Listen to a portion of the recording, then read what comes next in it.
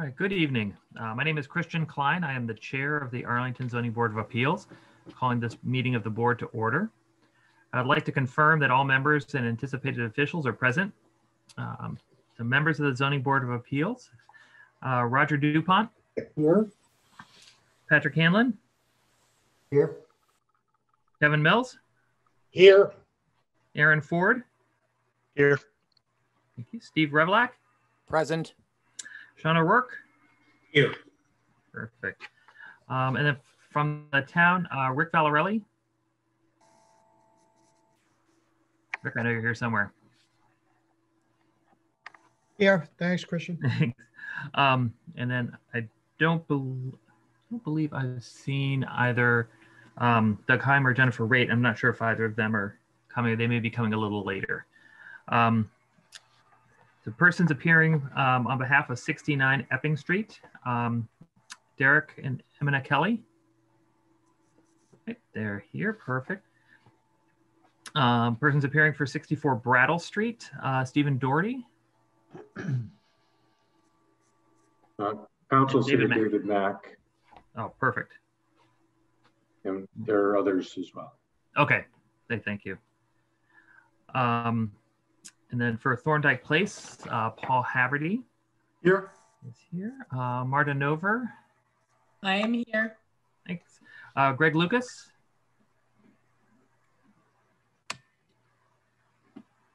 He'll probably join in a little bit. Okay, I see he's on the admitted list. So. Okay. Yes. He's planning on joining, definitely. Stephanie Kiefer. Don't actually see her on the list.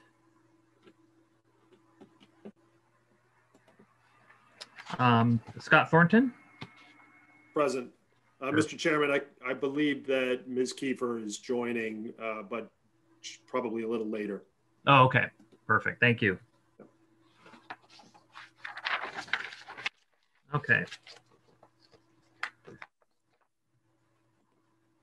So this open meeting of the Arlington Zoning Board of Appeals is being conducted remotely, consistent with Governor Baker's executive order of March 12th, 2020. The order suspends the requirement of the open meeting law to have all meetings in a publicly accessible physical location. Further, all members of public bodies are allowed and encouraged to participate remotely. Public bodies may meet remotely so long as reasonable public access is afforded so the public can follow along with the deliberations of the meeting. An opportunity for public participation will be provided during the public comment period during each public hearing. For this meeting, the Arlington Zoning Board of Appeals has convened a video conference via the Zoom app with online and telephone access is listed on the agenda posted to the town's website, identifying how the public may join. This meeting is being recorded and it is being broadcast by our ACMi.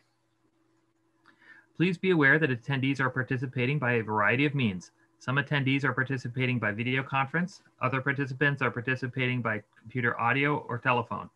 Accordingly, please be aware that other folks may be able to see you, your screen name, or another identifier. Please take care not to share personal information. Anything you broadcast may be captured by the recording. We ask you please maintain decorum during the meeting, including displaying an appropriate background. All supporting materials that have been provided members of this body are available on the town's website unless otherwise noted. The public is encouraged to follow along using the posted agenda. As chair, I reserve the right to take items out of order in the interest of promoting an orderly meeting. We're starting this evening with an administrative item, the approval of minutes from the January 5th, 2021 public hearing. As this item relates to the operation of the board, we will be conducted with limited discussion by the public. The board will not take up any new business, nor will there be the introduction of any new information on matters previously brought before the board. After this introduction, I'll go down the line of board members, inviting each to provide comment, questions, or comments. So with that, I know that we have comments submitted by Steve Revlak, and I had some comments on the minutes. Rick, did you receive all of those? I did, Mr. Chairman. Thank you. Much appreciated. I'll make those edits and get them loaded up to the permanent minutes. Are there other items regards to the minutes from the board? Looking around everyone, I see no one. With that, can I have a motion to approve the minutes as amended? So moved. Thank Second. Thank you, Kevin. Just quickly do a roll call vote on that. Roger, Aye. Patrick, Aye. Kevin, Aye. Aaron, Aye. Stephen, Aye. and Sean. Aye. Wonderful.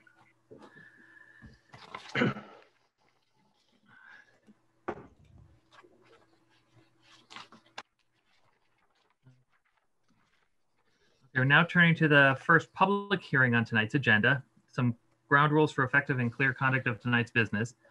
After I announce each agenda item, I will ask the applicants to introduce themselves, make their presentation to the board. We'll then request that members of the board ask what questions they have on the proposal. After the board's questions have been answered, I'll open the meeting for public comment.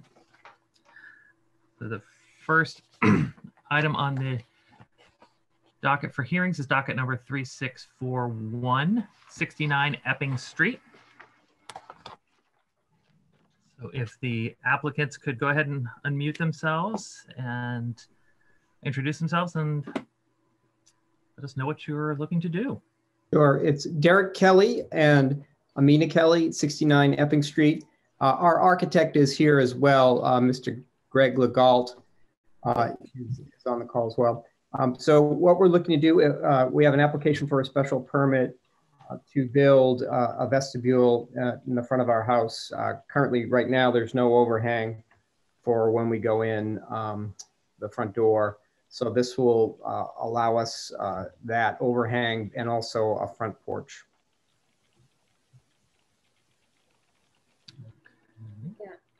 Currently, when we enter the house, we enter right into basically the front stairs or the stairs that go upstairs. So we have no privacy either when we open the front door. If we're walking down the stairs, you're basically right at the front door.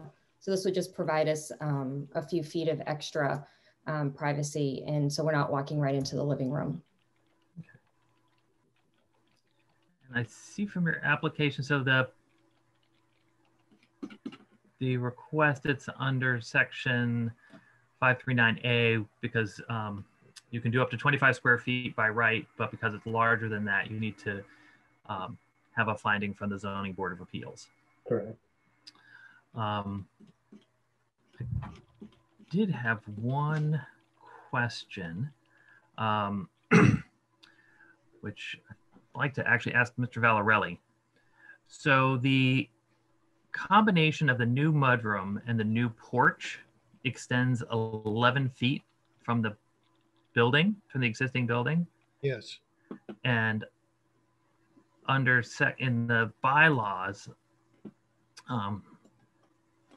under the next paragraph, which is 539B, says unenclosed steps, decks, and the like, which do not project more than 10 feet in the front yard or more than 5 feet in the side yard, may extend beyond the minimum yard regulations otherwise provided for the district in which the structure is built.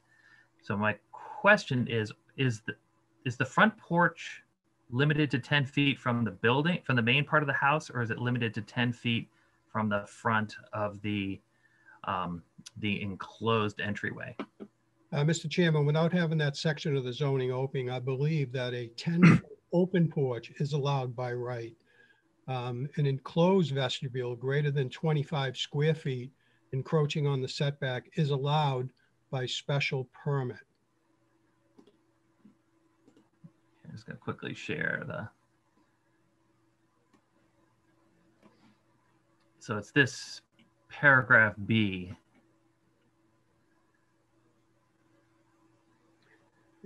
So I'm saying that unenclosed steps, decks, Yep. and the like. Right, So- which do not project more than 10 feet in the front yard. So my question is, does that 10 feet start at the house or does it start at the front of the proposed entryway? It starts at the house. At the house. Yes. Okay.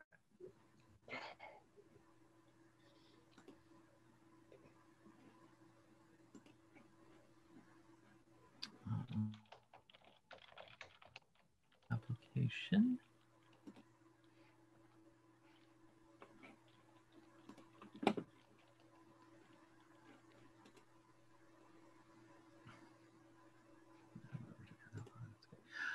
So I apologize that it's sideways.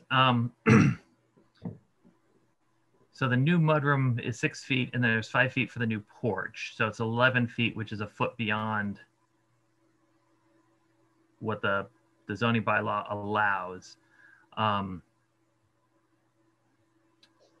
I think we need to request that you either reduce the dimension of the front porch, reduce the dimension of the new mudroom, or some combination of the two to bring that back to 10 feet. Would you agree, Mr. Valarelli? It's a little bit ambiguous with respect to the projections into minimum yards. Okay. A vestibule that exceeds 25 square feet projects more than what's allowed by right is allowed by special permit. I'd have to dig into the zoning to see if there's any exceptions to that fact. Okay. So are you suggesting that if we're, because we're 11 feet, then we would need variance as opposed to a special permit? Yeah, that's what I'm trying to understand. Because the request is specifically for section A, not for sections A and B.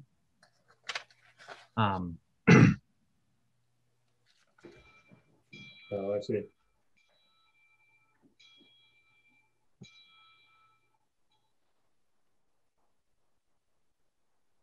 And apart from that, I have absolutely no concerns whatsoever.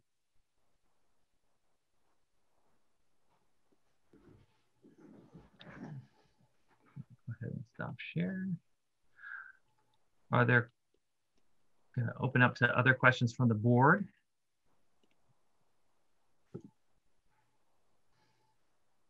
Mr. Mills, no. Mr. DuPont, no. Mr. Hanlon, any questions? No. No. Mr. Revelak? Oh, you're on mute. Sometimes the keyboard shortcut works and sometimes it apparently does not.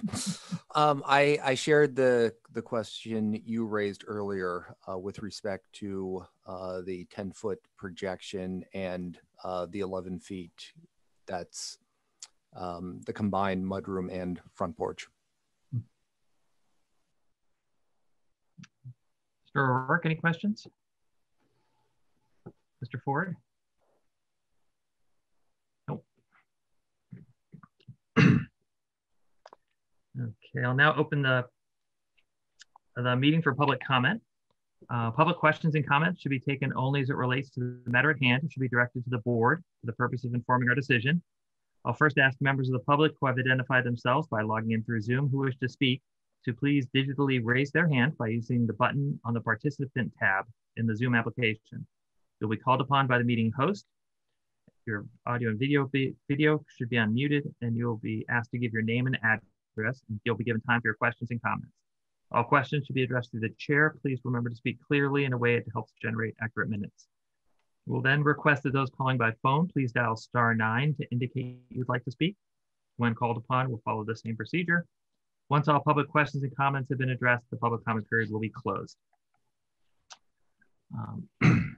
So I am looking at our list of attendees. I see none with their hand raised.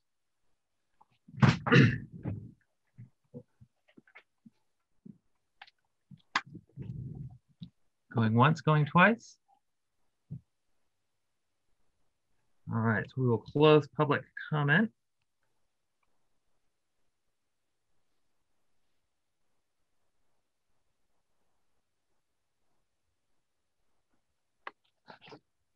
All right. So for the board, how should we proceed? Mr. Chairman, can I offer some clarity in that section of the zoning bylaw? Yes, please. Okay, Mr. so Valarelli. I think the applicant is going for 539A, which involves enclosed spaces. 539B addresses unenclosed spaces such as open decks and alike.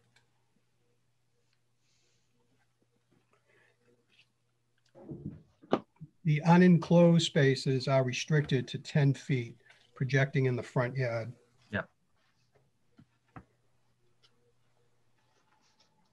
So is it just a matter of adding the section B to the application to get approval, or is that, would we have to Well, I think refile?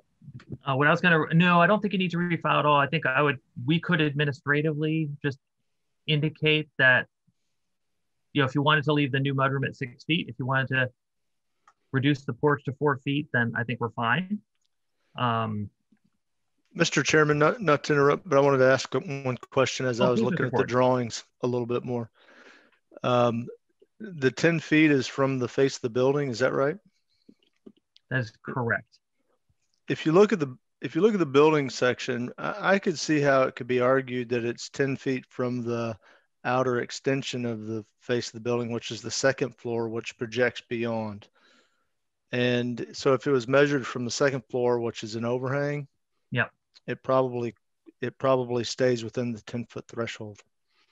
That's correct. Yeah. But so going back to section B, it's unenclosed steps, decks, and the like that do not project more than 10 feet in the front yard or more than 5 feet in the side yard beyond the line of the foundation wall. Yeah, okay. So unfortunately, it does say foundation wall.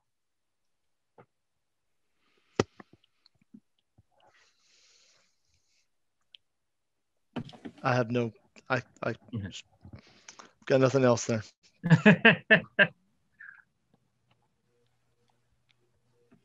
I think we could approve with a condition that the combined depth of the mudroom and the porch, comply with the restriction in section 539B. And then we leave it to the applicant to work with the building department to determine whether they want to reduce the depth of the mudroom or they want to reduce the depth of the porch or split it between the two. And just so I'm clear, since we're in this process already and in this hearing already, we can't, you're saying if we left it at 11, we would need a variance as opposed to a special permit. That's why we can't add that. That's the way I'm seeing it, yeah. Okay. So we wouldn't be able to just say, change it right now from a special permit to a variance. No, and because of the variance requirements, there are much more stringent requirements than there for a special permit. I think you'd have to come up with an argument for specifically why you're unable to comply with this section of the zoning bylaw. Okay. So I don't want to speak for Derek and Amina, but it seems like cutting that front porch back to 4 feet would be amenable, and we could just definitely appreciate your suggestion. Okay.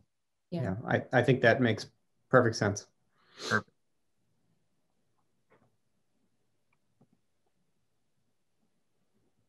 Okay. So with that in mind, so then one of the conditions with that would be that to comply with section 539B, the new porch reduced to 4 foot. And then I think the board, there was a memo that, Rick, do you know if the memo from the Department of Planning and Community Development was distributed to the applicant? We did not see an opinion for either of these cases tonight, Mr. Chairman. No. Yeah. There was one posted for Epping Street. Excuse me. If we could check with Novus, I was trying to chase that down and did not come across it. Okay. So Mr. Lee must have gotten that correspondence and posted it. Oh, okay. Mr. Chairman. Yes, please. May I direct a question to Mr. Valorelli? Please, Mr. Mills. Mr. Valorelli, as proposed, would this be in compliance, or is this the 10 feet just for open deck, or is it for a combined open deck and enclosed area? Oh, may I answer him, Mr. Chairman? Yes, please. So projections into minimum yard addresses two situations. One situation is for enclosed spaces, such as vestibules, porches, that sort of thing. The other part of 5.3.9 addresses open decks, unenclosed spaces. So according to projections into minimum yards A, which the applicant is seeking tonight, I don't see any language restricting that to what the board is entertaining with a 10-foot maximum projection. I see that only entrances greater than 25 square feet and a couple of other conditions, such as the projection off of the foundation wall, would be allowed by special permit. That answer your question, Mr. Mills? Yes, thank you, Mr. Valarelli.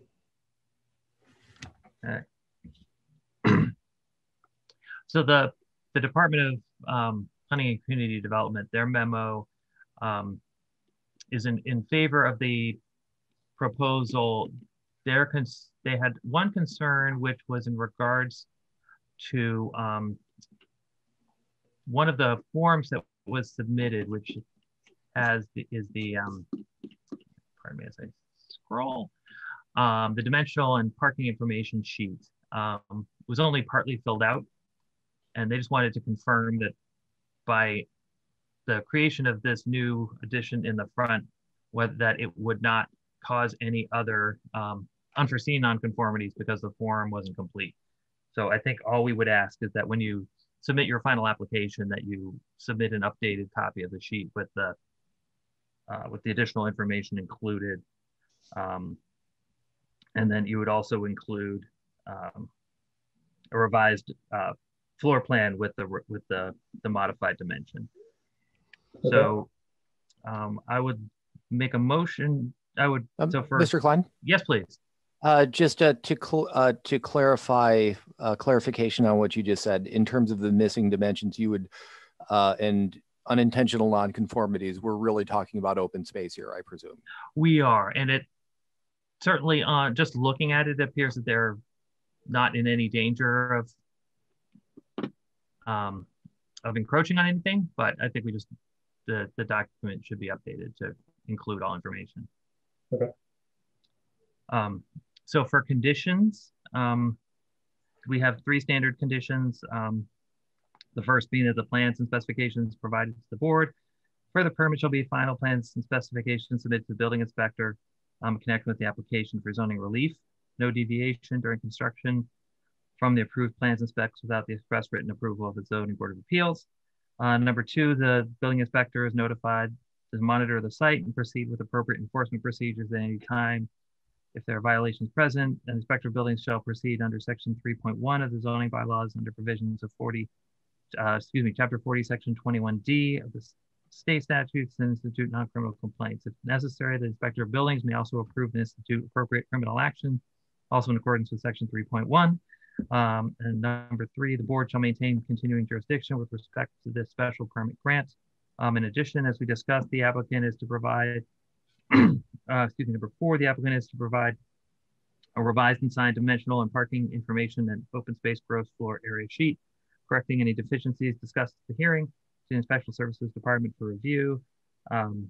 Number 5, the applicant is to provide a revised construction drawing documenting changes discussed at the hearing to the Inspection Services Department for review. And number 6, to comply with section 539B, the new porch, we reduced it to 4 foot. Are there any other questions or concerns from the board? Seeing none, may I have a motion? So moved. Thank you, Mr. Hanlon. A second? Thank you, Mr. Mills. So motion to approve, we'll do it by a roll call of the active board members. Mr. DuPont? Aye. Mr. Hanlon? Yes. Mr. Mills? Aye. Mr. O'Rourke? Aye. And the chair votes aye. That is a unanimous decision. You are approved. Thanks. Great. Thank you very much. Thank you very You're much. welcome. Thank you. Appreciate it. Hello? Yes. So this brings us Debbie, can you call me back? Yeah, I'm in a meeting right now. Can you call? I'll call you tomorrow. Okay, thanks. This brings us to the next item on our agenda, which is docket number 3642, 64 Brattle Street. Mr. Mack. Good evening. Thank you, Mr. Chairman, members of the board. My name is David Mack. I'm an attorney at O'Connor, Carnathan, and Mack in Burlington, Mass. at 1 Vandegraff Drive, Burlington. I'm here today in support of FTO Realty Trust, which is the owner of 64 Brattle Street. I believe on the Zoom meeting, Jim Mackey, as the builder representative of FTO Realty Trust is on, and I believe also Cliff Rober, who's a surveyor, is on. We're here with regard to an appeal of the determination of the building inspector that the demolition of the existing two-family structure on the property would render the lot non-buildable. We respectfully believe that that is not correct, and that this proposed project is would be governed by section 8.1.3 of the ordinance as a reconstruction of a non-conforming structure. So a little bit of background: the property is, as mentioned, is in the R2 zone in it's 64 Brattle Street. There's an existing structure that's been in place, as we understand, since somewhere around 1920. And it's on a lot that has frontage on Brattle Street that is approximately 20 feet of frontage. Access has always been by Brattle Street. It has, together with an easement of an additional 10 or 11 feet, a fairly wide driveway. The building is set back pretty far from the street. Back when the building was constructed, as far as we can tell, the structure was always within or less than 10 feet of the side property line, with 60 to 62 Brattle Street to the, I believe that's to the west. And I just didn't note in our submittals, but I believe there's also a non-conformity in that it's less than 20 feet from the rear property line to the north. This property used to be part of a bigger lot that had about 100 feet of frontage on Summer Street. It never accessed the property again was never accessed by Summer Street. It was always by Brattle. Sometime in 1963, the lot was broken off to make another lot, which is known in the plans as K4, that had frontage on Summer, and that rendered the existing lots, 64 Brattle Street with its house on it, having frontage only on Brattle Street, and as mentioned, about 19 feet of frontage. That was approved in a subdivision that was approved by the zoning board in 1963, and I think that decision is attached as Exhibit D to our appeal papers.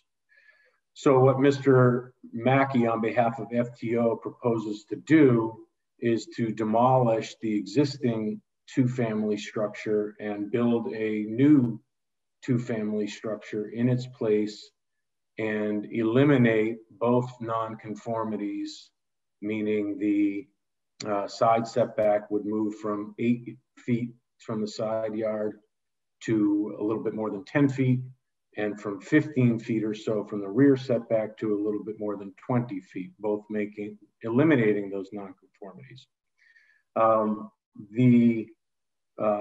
The proposed, and I believe that is at Exhibit C of our submittal shows the proposed plan. We submitted that to the building inspector, and the building inspector was of the view that we cannot demolish the building, and that by doing so, it renders the lot non-buildable. And this is sort of an exercise in the interplay between two sections of the zoning ordinance and the statute by which they're modeled, section 6 of 40A. Section 8.1.3, which deals with alterations, reconstructions, extensions of non-conforming structures, is modeled after what's known as the second except clause of the first paragraph of section 6, which essentially says that if you have a non-conforming structure, you can extend it, and you can extend it as of right if you don't increase the nonconformity. And if you do increase the nonconformity, you can do so, but you need a special permit from the zoning board to determine that the extension of the nonconformity is not substantially detrimental to the neighborhood. That's the section we believe this is governed by. And because the proposed reconstruction after demolition would eliminate nonconformities, that we believe that it's a project as of right. The building inspector determined that section 5.4.2.b, which is modeled after the fourth paragraph of section 6 of the statute, applies. And that section basically says that if you have a lot, you can build on a lot as long as there is 50 feet of frontage and 5,000 square feet of area. We have the area, but we don't have the frontage. And so we believe that the critical point about the ordinance is that in section 8.1.3, which governs non-conforming structures, it allows the reconstruction of such structures and doesn't merely allow renovation, alteration. We believe the case law that interprets these two sections of the ordinance, of the statute, meaning the second except clause of section 1 of paragraph 1 of section 6 and paragraph 4 of section 6, provides that if you have a non-conforming structure and you demolish it, and the ordinance allows reconstruction of demolished buildings, then as long as you are not increasing the non-conformity, you may build, as long as you don't wait the abandonment period of 2 years. So that's where the dispute is. We understand that this might be the way that the ordinance has been interpreted for quite some time, and obviously that is what it is. But we believe that that's what the law provides, and we are requesting that this board determine that the building inspector erred in holding that the raising or demolition of the non-conforming structure would prohibit building on this lot at all. So that's it's kind of academic and exercise, and I hope I was as clear as I could be, and I'm happy to take questions. Thank you. Are there questions from the board? Mr. Ford. I'm not seeing it in the documents. The size of the house before and after, what is it right now and what is it proposed to be? I believe, Mr. Mackey, you might be able to answer that quickly. If you give me a second, I can find that answer. I got to turn off my camera and go to a different screen. Let's see here. Oh, I think I got it here. So the existing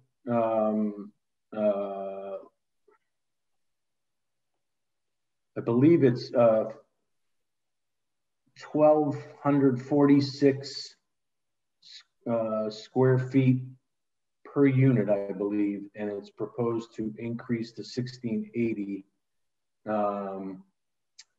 I believe that's correct. I don't think that it exceeds any floor area ratio. It's all compliant with the side and setbacks. The height would be increased by 2 feet, but still below the 35. The open space is increased. Essentially, it turns the two units that are one on top of each other to two that are side by side, and makes it a little taller.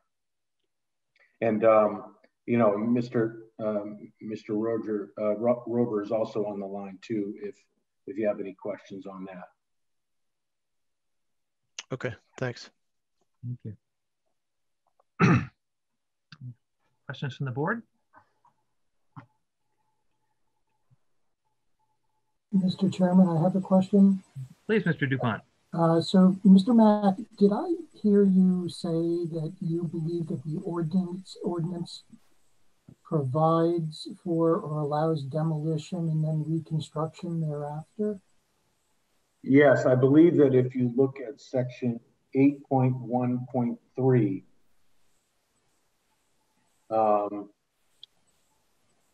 which going to it now on my screen. I can share my screen if it would help. I have that in front of me. I'm looking for some reference to demolition. It says no alteration, reconstruction, extension, or structural changes to a single or two-family residential, et cetera, et cetera, et cetera. I'm saying that as interpreted by the courts, and I'm in particular focused on the dial-away decision, that the significance of the word reconstruction means that you may demolish and rebuild a non-conforming structure.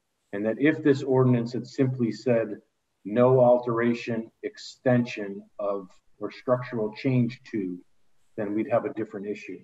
But because the language reconstruction, as the court found in dial-away, is included, it means that you may demolish and reconstruct a prior non-conforming structure, as long as you do not increase the non-conforming nature of it, or if you do, you get a finding from the board that the reconstruction will not be substantially more detrimental to the neighborhood. So it doesn't say specifically you may demolish, but the use of the word reconstruction, when construed in conjunction with Chapter 40A, Section 6, and the first paragraph, and specifically the second except clause, which grandfathers these structures, is where you get to piece it all together.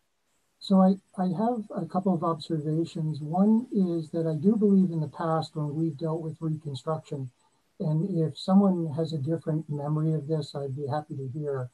I think we've thought of it in terms of damage or destruction. And I think that if you go and you look up the word reconstruction, you'll find that that's part of the definition. It sort of includes the concept that something was damaged or it was destroyed. And so my memory is that at times when we've dealt with reconstruction, there's been some sort of a loss, such as a fire. And then the second observation is that this would seem to me to say that anybody who has a lot that wants to demolish their building in its entirety, even if it doesn't meet those requirement minimums of 5,000 square feet and 50 feet of frontage, they can just do so. And that seems to be contrary to the way we have looked at these types of cases in the past.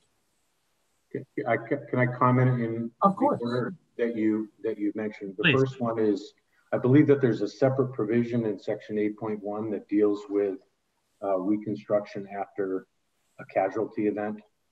So I believe that there is a separate provision that governs that, and that's not this one.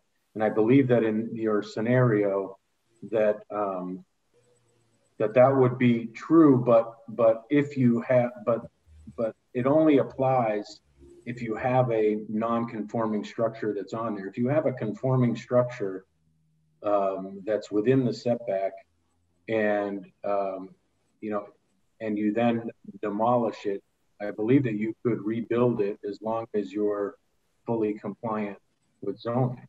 But I think what this does is this is grandfathered because of the section 6 of the zoning ordinance, because I believe that, I don't know when the side setback limitations came into effect, but I know that, I believe that the zoning ordinance as a whole didn't come into effect until the late 20s. This building was already in existence and in proximity to the side lot line as of that time. So I think the later zoning rendered it non-conforming. And so I think the provision that the building inspector was relying upon applies to vacant lots. So that, and I believe that's how the court is interpreted. So you wouldn't accept the proposition that if you demolish a property that you've got a vacant lot?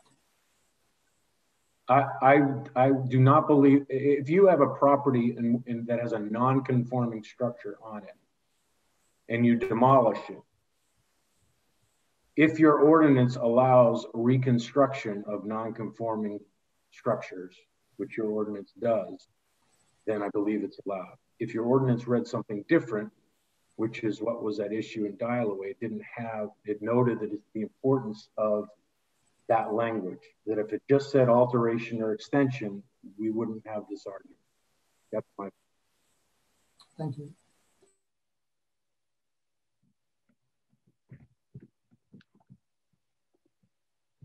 The question I have is, what do you consider the difference between construction and reconstruction? I think construction is something like an addition.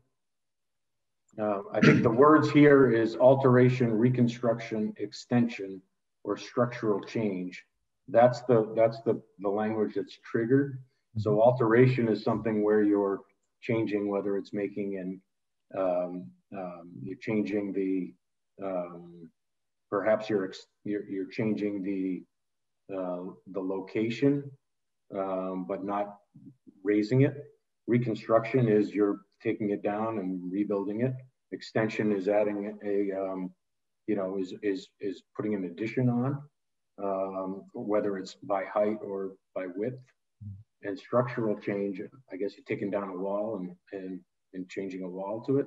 But I don't believe the word construction is part of the ordinance. It's reconstruction or alteration or extension.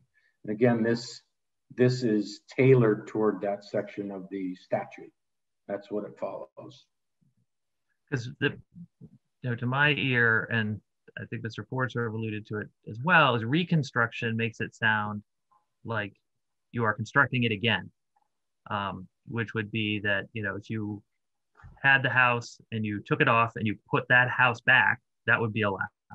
You could extend it, you could alter it, you could do various things, but it's still effectively that building. But what you're proposing is redeveloping the site. You're proposing removing the existing building and doing an entirely new project on the site, which to me does not sound like reconstruction at all. It sounds like redevelopment, which is not covered, obviously, under this statute. Yeah, I understand that, and that could be a different word that's used. But if I'd be permitted to just share my screen for a moment, I can put in the language that I'm reading from this Dial-A-Way decision, which was a Mass Appeals Court decision that says the first paragraph of Section 6 and the second except clause addresses reconstruction. Right. And it says, and the demolition of existing buildings and erection of a new building for the same non-conforming use was not permitted where the bylaw contains the words alteration and extension, but not reconstruction. So the use of reconstruction means you can demolish and rebuild. That's what reconstruction means according to the appeals court as it construed the applicable provision of the statute, and the ordinance, to the extent that it didn't include reconstruction, is a different ordinance than Arlington. If Arlington did not have the word reconstruction, we would be limited to an extension or alteration or whatever other words were used in the ordinance. but because it has reconstruction, we believe we're permitted to raise the building and rebuild it as of right, as long as we eliminate nonconformities or keep them the same. Now, maybe that the proposed project, when we look at it in more detail with actual plans, may require a special permit, but I don't believe that the demolition of the building makes the lot non-buildable. That's the issue that the building inspector and we differ on. Mr. Chair? Mr. Avlak. Yes, I also fought with the use of the word reconstruction in our bylaw. We do not provide an explicit definition. Rather, we refer, all undefined terms to Merriam-Webster's Unabridged Dictionary. And Merriam-Webster's Unabridged Dictionary essentially provides the same definition you gave, to build something again. So just, with that in mind, the idea of reconstructing a house would more or less entail building it within the same footprint in the same place on the lot. And I'd like to ask, through you, Mr. Chair, I'd like to ask Mr. Mack if the dial-away decision involved a change in either the two-dimensional envelope of the building or where it was situated on the lot. Mack? I think the dial-away decision points out the significance of the use of the word reconstruction. That case did not actually involve the demolition of a garage, and then the owner waited for many, many years before trying to rebuild. So it was an issue about abandonment. So that's not, but what the court did was evaluate or analyze the language of the statute and point out the significance of the words alteration, extension, reconstruction, and the significance of those in terms of demolition. So I point to the dial-away decision for that purpose. It was not it's not a case involving demolition and reconstruction within the abandonment period. That was the issue, in that they demolished a garage, and then I think it might have been decades later tried to rebuild, and there was an abandonment issue. Mr. Chairman? Mr. Hanlon. I wonder if Mr. Mack could be permitted to put the relevant provision of the dial-away decision on the screen. I can try. Do you have the green share screen? I do. Option? Okay. Let me see if I can do that here. Testing the limits of my capabilities, but let's see if I can. So, Mr. Chair, while Mr. Mackey does that, I mean, the other thing that does that show up here or no? I don't see it yet. Do not see I think it. I have to share the screen. I think you have to. Mr. Valarelli, can you assist Mr. Mack in that?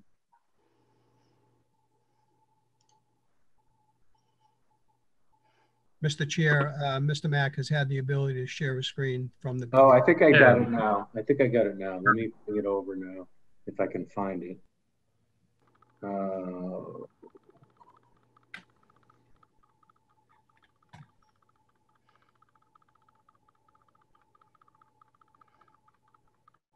Not now or no?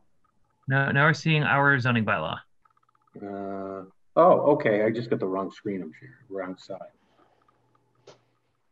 Okay, now you're seeing the dial-away? Not yet. Still it hasn't changed. No, I'm sorry. Let's see.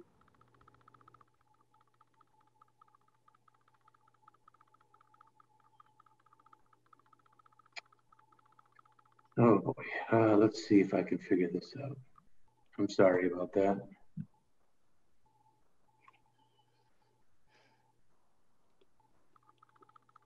You had just wanted to bring up the dial-away decision? Yeah. Okay. I can do that. Okay. Thank you. I thought I did it right.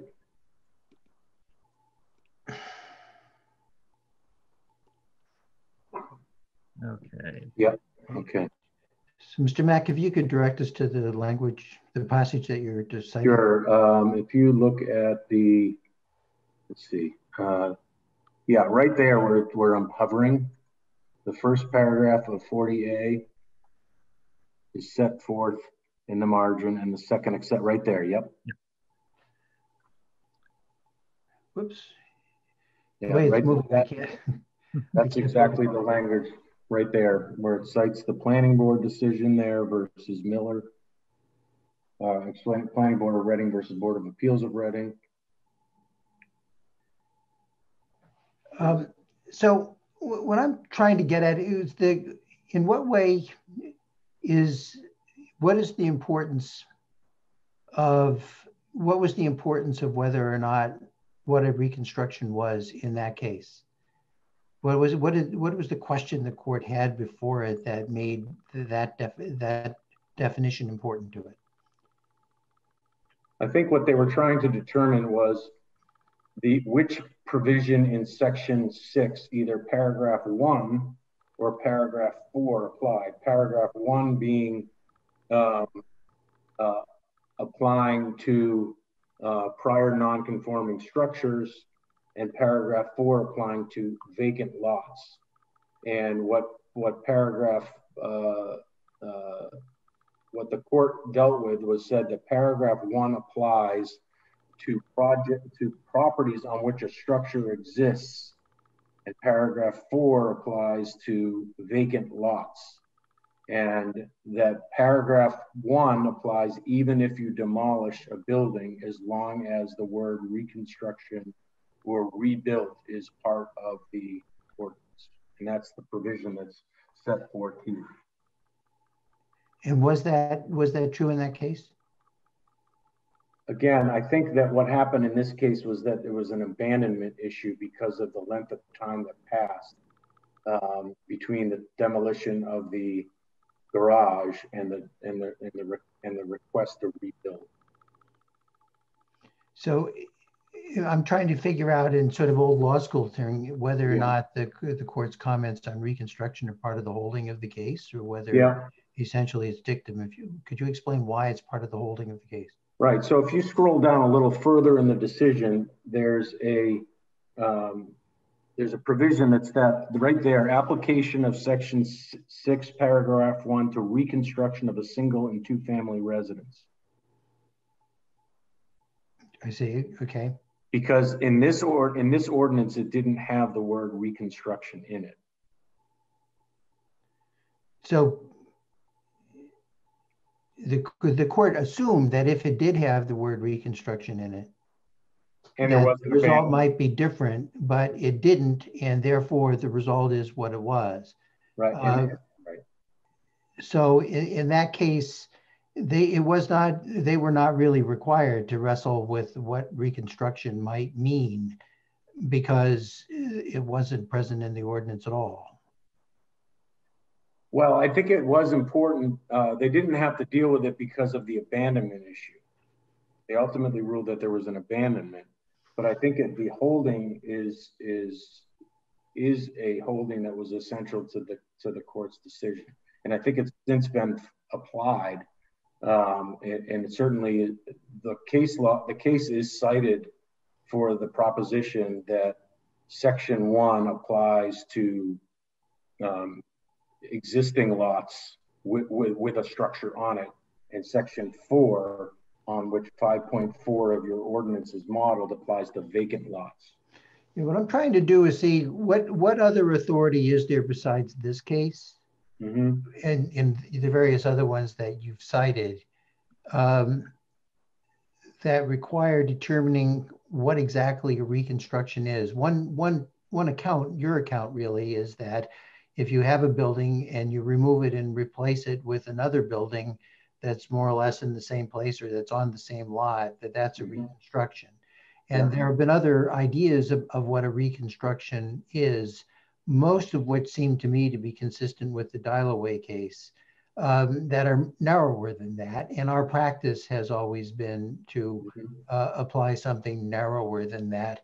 And so I'd like to see what other authority there is that takes the very broad, and takes in the sense that it's important that it had to focus on that as opposed to one of the narrower ideas that has been used in Arlington before, that sort of forces us to take a broader view than we're used to. I think the other decision that is commonly cited for this is the Willard decision, which is also, I think it's referenced in Dial-A-Way. It's in your brief, I think. Yeah. Yeah.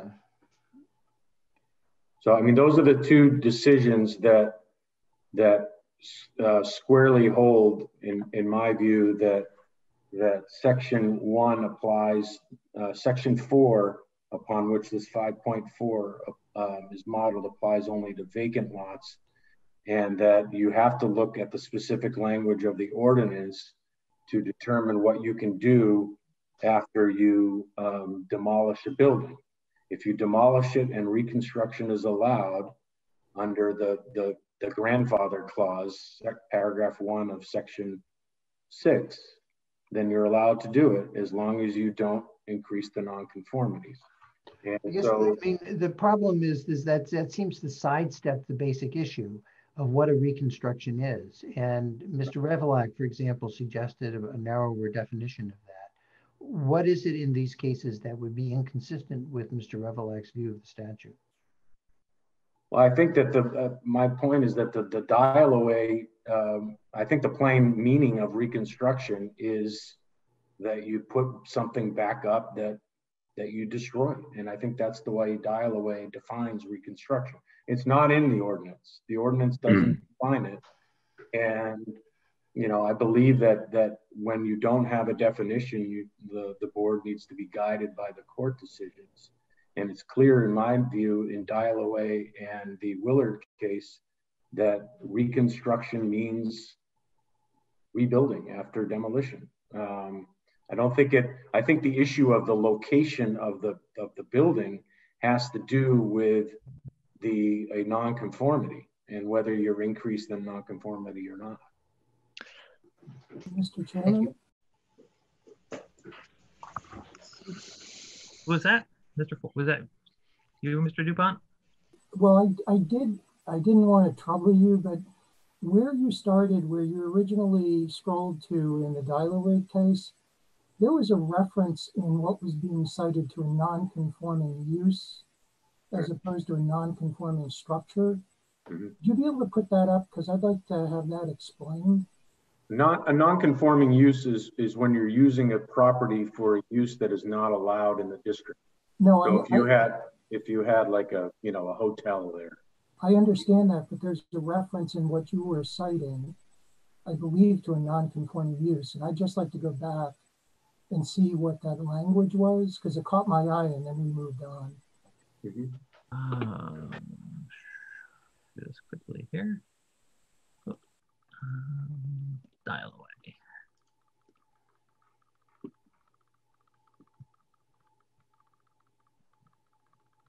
This is what you're referring to? Yeah, so it says, and I haven't processed this, so I don't know exactly what to make of it. But it says the demolition of an existing building's and erection of a new building for the same non-conforming use. So we're not dealing with a non-conforming use here. I'm not sure that this is really determinative in any way, but I think that needs to be read and considered at least to see if this is really applicable.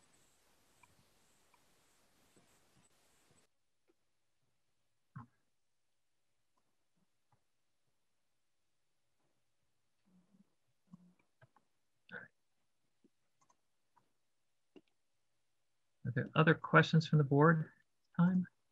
Go ahead, stop share. Mr. Chairman, I don't have a question, but I guess it's a comment to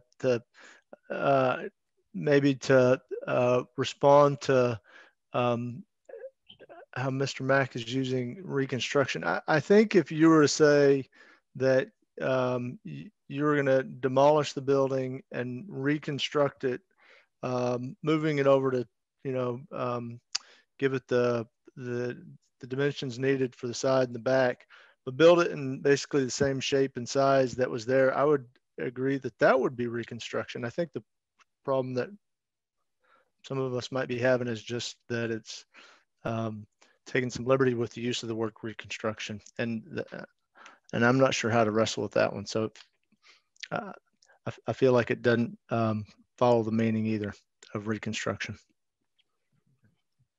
at least as you're proposing it. Mr. Chairman?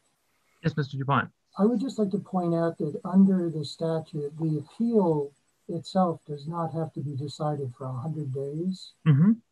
And so I do think that if it is the sense of the members of the board that we need more time to be able to process this, we should take that time to make sure that we're getting what we need in terms of information and interpretation. I just want to point that out.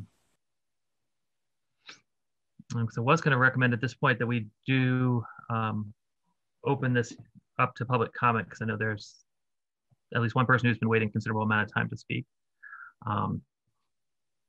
So with that, I will open the public comment period. Again, if you are participating by Zoom, if you go to the participants tab, there is a raise hand feature there that you should be able to access. If you are calling in, it's *9, should activate the same on the screen. And so the first raised hand was Chris Loretti. Chris, you go ahead and unmute yourself. And... Thank you, Mr. Chairman. Chris Loretti, 56 Adams Street. Can you hear me okay? I can, thank you. Thank you. Mr. Chairman, I've heard a lot of talk this evening about a non-conforming structure. It seems to me the discussions missed the bigger point, and that is that you've got a grossly non-conforming lot here. And that has like serious implications I don't think have been fully discussed. I'm not sure what your board was doing 60 years ago, and I certainly don't hold any of you responsible for it, but it sure seems to me by allowing the subdivision of the lot that fronted on Summer Street, they engaged in infectious invalidity, as it is so called, by creating a non-conforming lot. And the fact that the board approved the lot at the time does not make it conforming. It is a non-conforming lot. Because of that absence of frontage, it's less than 20 feet. And also it's non-conforming under the existing bylaw, both for the existing house and the proposed structure, in that it doesn't meet the minimum 50-foot lot width from the front property line up to the face of the building. So in both those cases, you've got this, this non-conforming lot. And so this isn't just a matter of rebuilding a non-conforming structure. Certainly if you have a buildable lot with 6,000 square feet and 60 foot of frontage, you can tear down anything and build a new house as if you're building from scratch on a lot that has never been developed before. That's not the case here. And I would also suggest that the board needs to look more broadly at some of the legal decisions. For example, Bjorklund versus ZBA of Norwell, which I believe is a more relevant example of case law, where you had a non-conforming lot and you had a family or developer who wanted to do a complete tear down and build a much bigger house. That's what we have here. And you can call it reconstruction, you can call it anything you want. But the fact is it's a complete tear down. And what the developer or the attorney wants to do is claim that you've got this grossly non-conforming lot. You can remove the house, you can remove the foundation and build as if you've got a completely conforming lot. Well, that has never been the way the bylaw has been interpreted in this town. And I think you need to also seriously consider the implications of that approach in places like where I live in East Arlington, where the vast majority of lots are non-conforming, either because of frontage or lot area or both. You know, I just don't see how the proponent can suggest that building on such a lot can move forward with no relief from your board. The bylaw has never been interpreted that way. I believe the building inspector, Mr. Byrne, got it exactly right, and so did those he consulted with. So I will leave it at that, but I certainly hope you don't move forward to approve this as as the applicant is recommending or requesting tonight. Thank you. Mr. Loretti, if you could just repeat the name of the court case you cited. I believe it's pronounced Bjorklund, BJORKLUND, versus ZBA of Norwell, 450 Mass 357. That's 357. Perfect. Thank you very much. Okay, you're welcome. The next hand I saw was Mr. Don Seltzer. Thank you, Mr. Chairman. Don Seltzer, Irving Street. I'd like to call the board's attention to the fact that there's precedence for just this sort of thing in Arlington. First, there's 89 Robbins Road, which this board reviewed 3 years ago. Very similar situation. It lacks the required frontage. It has non-conforming yard setbacks. And a third strike against it is that the lot area was non-conforming, was insufficient for an R1 district. And this board gave approval. I don't know if it was a special permit or a variance or what, but it gave approval for the owner to completely demolish the existing house and build a new one, which didn't fall into the same footprint of the previous one. The second precedent is much more current. It's 11 Arnold Street. This one is non-conforming because it doesn't have the proper front yard setback. It has insufficient lot area. And far more serious than all these is it's a non-conforming use. It's putting in a duplex into a R1 zone. I haven't been able to find a record of a ZBA hearing on this. Apparently, this was simply approved at the building inspector level. Now to turn to a little bit of a U-turn, getting back to 64 Brattle, I've noticed that there's another serious nonconformity which hasn't been mentioned this evening, and that has to do with parking. I don't know if I have it correct, but I don't believe that front yard parking is allowed, that the required off-street parking has to be either in the side, the rear yard, or in a garage underneath the building, like the present structure has. And instead, they have created a large parking lot area off to the side in the front yard, which looks like it's probably 25 or more feet wide. It certainly isn't a driveway leading to a legal off-street parking spot. So just a few more things to throw into your deliberations. Thank you. Thank you, Mr. Seltzer. I believe on the parking, of course, we don't have a specific project in front of us, but there is a garage there, and there's there will be 2 garages underneath this structure, and there's a turnaround now, right, with ample parking. So we have not addressed the parking issue because there's not a specific project on the table, only the issue of whether it can be raised and reconstructed. Okay, thank you. Next I see David Damon. Hi, David Damon, 54 Brattle Street. I just have a few brief comments. First, I support those who are concerned with the term reconstruction. My comments are there maximum sizes allowable for reconstruction? If I look at the FAR, it's almost double, going from 34% to 61%. And with that, and with any additional site coverage, I'm concerned about the impervious surfaces that may be developed on the lot. So I'd like to know if there are maximum sizes allowable for reconstruction. Mr. Chair? Mr. Revelak.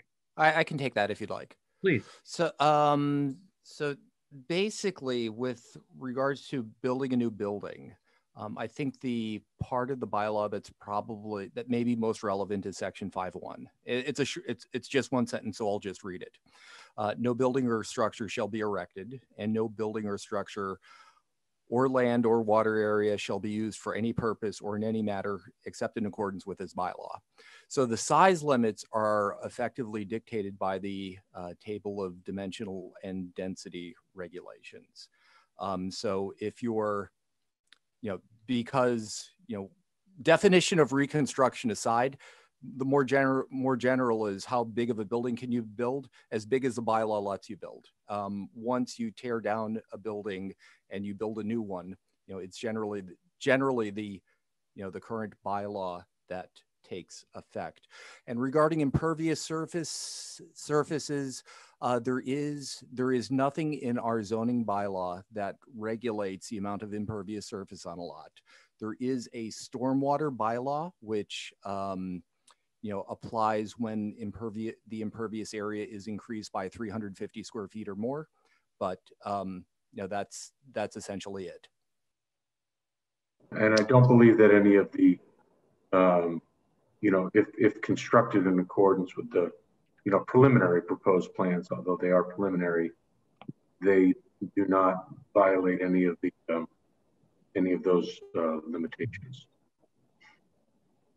Okay, thanks for the definition. It just, in my closing, I'll just say that it does seem that, if you're increasing the size of the buildable structure by 2,000 square feet, if I read that correctly, and you're going from a fairly narrow west-facing facade to something that's 50 feet long, it's redevelopment. It's not reconstruction, but thank you. Thank you very much. Are there any other public comments or questions in regards to this application? Seeing none, I'm going to go ahead and close public comment. Hello? Oh, hello? Yep. Nope. Sorry, I did not. There you are. Please go ahead. If you could introduce yourself, name and address. Yes, Lauren Huxaba, 60 Brattle Street. And I'm the butter on this property. I think most of the questions have been asked already, but I'm just wondering a little bit about the issue of parking. And Mr. Mack indicated that the parking would be under the existing structure as it is now, I believe. There are no plans to extend that parking. Is that true? I don't think, first of all, there's no particular proposal other than preliminary plans would be that the garage each unit underneath two side-by-side units each garage. I don't think the parking would change, and I think it meets all the applicable criteria. So, but again, if we go through, if we are permitted to go forward versus the decision of the building, we would then have to submit, of course, a set of a building permit, which would test all of these points, and that if it doesn't, then we'd have to consider other relief would be needed, such as a permit. But I don't think we would. But the issue that we believe is at the table is whether the raising of the building would render the lot non-buildable. Okay, so the issue of say extending the parking would not that information in terms of extending the plot line, or not plot line, but that would not even be considered. Is that correct? I'm not sure I'm following, but I don't believe that that there's any non-conformity related to parking, at least that I've been made aware of, and there's no extension of that. So I just want to make sure that your proposal for the 1680 square feet, that is, does that include the parking itself or not? I think that's the size of the square footage of the unit. But again, specific plans would have to lay that out for the building department. If any particular, we haven't even applied for a building permit yet. We had a preliminary determination. So there, I'm just trying to understand what's happening here with, but currently it's 1246 square feet, and you're proposing 1680 square feet. Is that correct?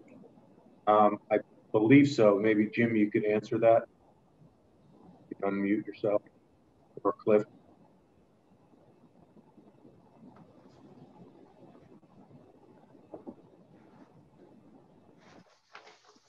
The current house is 963 feet per floor.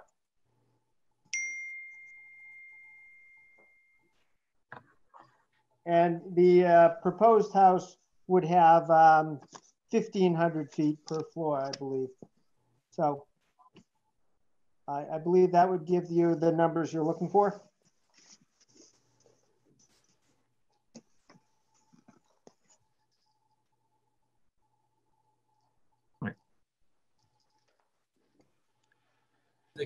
Does that answer your question, sir? Well, for the time being. Okay. Sorry. All right. Are there any other? No hands raised on the Zoom participants tab, and I see no one waving vigorously. So with that, I will close public comment. To Mr. DuPont's point, I know there's some questions that I would have for council before we render a decision. So unless there's an objection, I'd like to continue this for 2 weeks to have an opportunity to speak with council. Excuse me, Mr. Chairman. Yes, Mr. Hanlon. I think that we have at least by statute more time than that. We could do it for 2 weeks and see what happens. Mr. Heim is a busy person, and I just want to make sure that we allow sufficient time to actually get an answer rather than have serial extensions. Certainly. I believe I do need to continue though to a date certain. Is that correct? To your knowledge? I don't actually know in this particular case. Mr. DuPont, do you know? I don't know for certain, but I was just going to add that the 100 days that we have, and somebody can check my math, brings us to Sunday, March 21st. So I realized that that wouldn't be the hearing date, so that we would at the latest have to do it somewhere in March. And I do agree that I think that we should give ourselves enough time, and I'm not sure 2 weeks is sufficient. So I'd prefer to see something more in the vicinity of 4 and see whatever the next meeting is. And I do think that we would have to give it a date certain, however, we're going to continue. Well, we do have a hearing scheduled for February 9th. So June 26th would be, we have a hearing scheduled for June 26th and a hearing scheduled February 9th. So would you be more comfortable requesting February 9th? For me, the answer would be yes. Okay. Me too. Okay. All right, then I move that we continue this hearing to Tuesday, February 9th, 2021 at 7:30 p.m. Second. Okay. Mr. O'Rourke? Mr. DuPont? Aye. Mr. Hanlon? Aye. Mr. Mills? Aye. And the chair votes aye. So this one is being continued. Rick, can you handle the paperwork in the background? Yes, I will, Mr. Chairman. I will send the continuance form via DocuSign. Perfect. Thank you. Thank you, Mr. Chairman. Thank you, members of the board. Thank you. Thank you, sir. Thank you. Okay. Thank everyone on the call for their patience. We're now turning to the comprehensive permit hearing for Thorndike Place. If there's any members of the board who need a minute or two to grab something to drink, please go ahead and do so. We're just going to quickly go through some ground rules for effective and clear conduct for tonight's business. This evening's discussion will focus on the traffic impact study and related issues and reviews. Submitted documents are available as an attachment to the posted agenda under item number 5. The impact study was discussed at a public meeting of the Arlington Transportation Advisory Committee on Wednesday, December 9th, 2020. I will ask the applicants to introduce themselves and make a short presentation to the board, to be followed by a short presentation by the board's peer review engineer. I will then invite the Transportation Advisory Committee to comment on the study and the review. Members of the board will then have an opportunity to ask what questions they have on the information that's been presented. And after the board's questions have been addressed, I will open the meeting for public comment. So with that in mind, Ms. Kiefer. Good evening, Mr. Chairman, members of the board. As was just stated, we are here this evening to present to you our traffic impact assessment, and pretty much without further ado, I'm going to turn over the presentation to our traffic engineer, Scott Thornton, and Derek Roach of Vaness. And we can take your questions if you have it at the conclusion of that, or if you want to wait until the conclusion of the beta presentation, however the board prefers. Thank you. Thank you, Ms. Kiefer. Mr. Chairman, this is Scott Thornton with Vaness and Associates. Could I share my screen, please? He's good to go, Mr. Chairman. Thank you, Rick. You're all set, Mr. Thornton. Thank you. Okay, can everyone see that? Yes. Great. So, Mr. Chairman, members of the board, thank you for hearing us tonight. My name's Scott Thornton. I'm with Vaness and Associates. I'm here with Derek Roach from my office, and we prepared the traffic impact assessment for the project. As you mentioned, there have been a number of hearings for the project, but this is really the first one to focus on traffic following completion of the traffic study. We've been in consultation with the town, with the town's peer consultant. As you mentioned, we appeared in front of the Arlington Transportation Advisory Committee, and we've received comments from both peer consultant and the TAC. What I'd like to do is provide an overview of our findings to date, present some aspects of the traffic assessment, and let you know what our next steps are. And then, as you mentioned, we'll hear from the town's peer consultant. I thought it'd be helpful to provide an overview of the process, which is identified on this next slide. The standard process for traffic impact assessments, or TIAs, involves the collection of data from current or existing conditions, projections out to a future design year, in this case 2027, to create a no-build scenario, an estimate of project trip generation, development of the future 2027 year conditions with the project, which is the build scenario, which includes the project traffic volumes, an analysis of traffic impacts and delays at intersections, identification of mitigation and measures to minimize the project's impacts, and then review by town staff. In this case, Arlington is fortunate to have their own traffic committee, as well as review by a third-party peer consultant who is a traffic engineer working for the town, but funded by the applicant. The next slide shows the site plan with vehicular access provided at the intersection of Little John Street and Dorothy Road. Development is proposing 176 units with 239 parking spaces. In addition, there's 144 covered bicycle spaces provided in the parking garage. Pedestrian access and circulation is shown on these paths that connect out to Dorothy Road.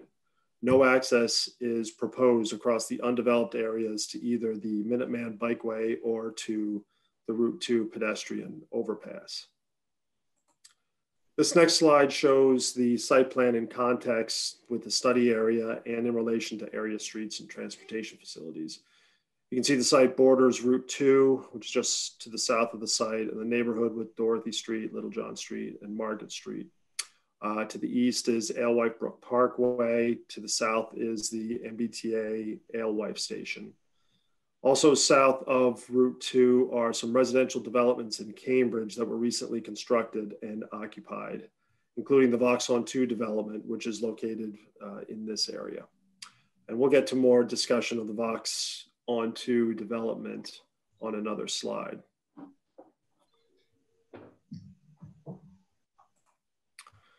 So this next slide shows the study area that was selected for the project. And you can see the locations on Lake Street that were identified for study, which were recommended by Beta Group, the town's peer consultant.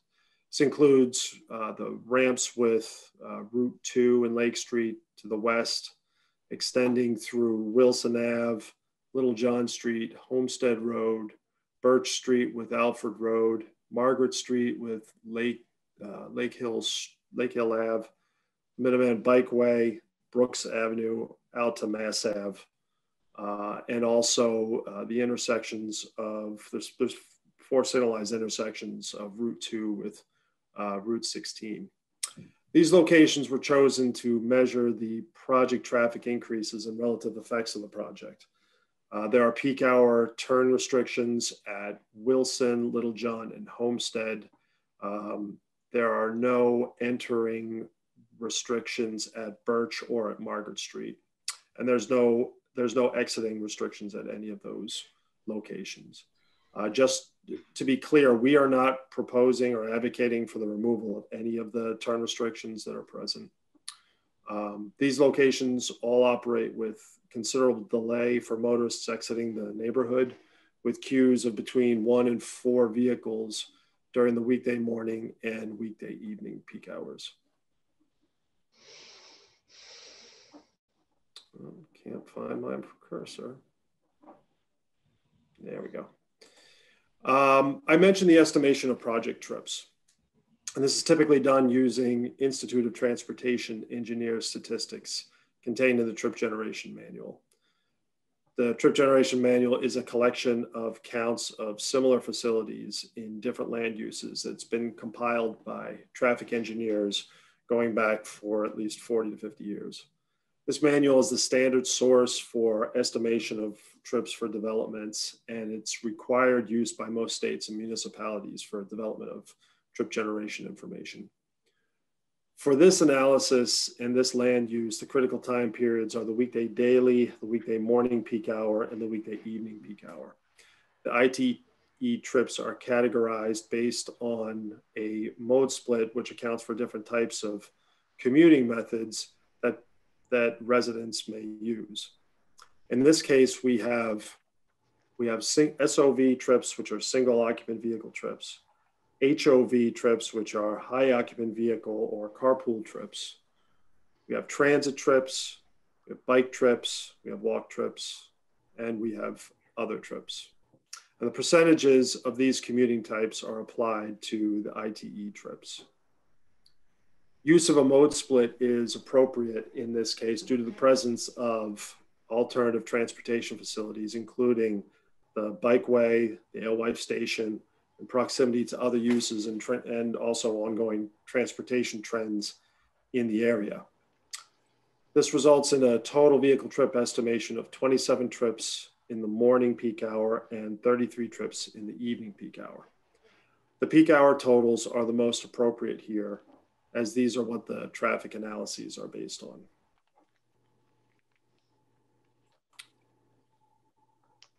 So the mode splits that we used are based on data from the Vauxhall 2 development.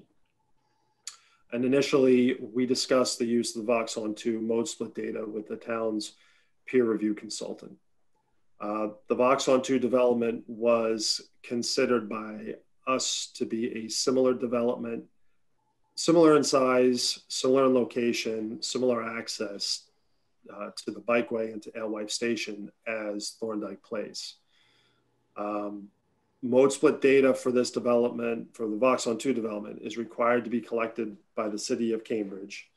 So in this case, residents must submit surveys each year indicating how they traveled during a given week for a number of different trip types: work, from home to work, from home to school, from home to shopping or medical visits. In terms of comparison with the census data for the same East Arlington area that the project is located in,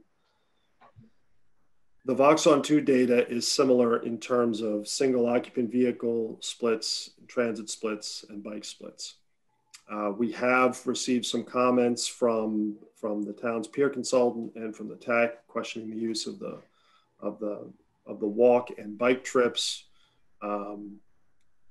Given that there's a potential for some of the Vox walking trips to be made to the nearby Discovery Park office complex, so this may account for the total. In terms of biking trips, the bike trips, commuting by bike is pretty clear in Cambridge. And it's clear enough that it's distinct from commuting via just transit modes. But in terms of making adjustments to the walk and other trip types for the Vauxhall 2 data to be consistent with what was observed for the census tract data, if we do adjust those trips, those mode splits, and apply the additional trips that would be that would come out of the walking category to the vehicle trips, the single occupant vehicle trip type in this case, it results in a net increase of 4 trips in the morning and 5 trips in the evening, which is a minimal increase based on the totals for the site that we've calculated. In terms of the overall assessment, and I'm trying to move along because I know you have Beta and possibly the TAC to present as well, but the project vehicle trips represent 1 additional vehicle every 2 minutes or so during the peak morning and evening peak hours. The project related traffic increases outside of the study area are between 0.1 and 0.8% during those same peak hours. The previous analysis, which was done for Thorndike Place, for the previous iteration of Thorndike Place in 2014, was for 207 units with estimates of mode split based on the census data at that time. And at that time, it was 2010 data that was being reviewed, and there wasn't as much priority, as I would say, that was placed on alternative or sustainable transportation, as is currently the case. So the current project at 176 units is smaller, more accurate mode split data based on days of the similar developments. We're looking at between a 60 and 64% reduction in vehicle trips between the previous analysis and the current traffic study. No changes in overall level of service due to the project, and the proposed parking supply meets the town of Arlington requirements and is consistent with industry standards. In terms of project mitigation, and we are still working on this, but we're aiming it at TDM measures to try to continue to reduce the use of passenger vehicles. We think that the site's proximity to the bikeway and the Alewife Station are going to be really the main drivers in reducing vehicle trips. But we're also proposing a blue bike station on site to address project and existing demands for short-term and shared bike usage.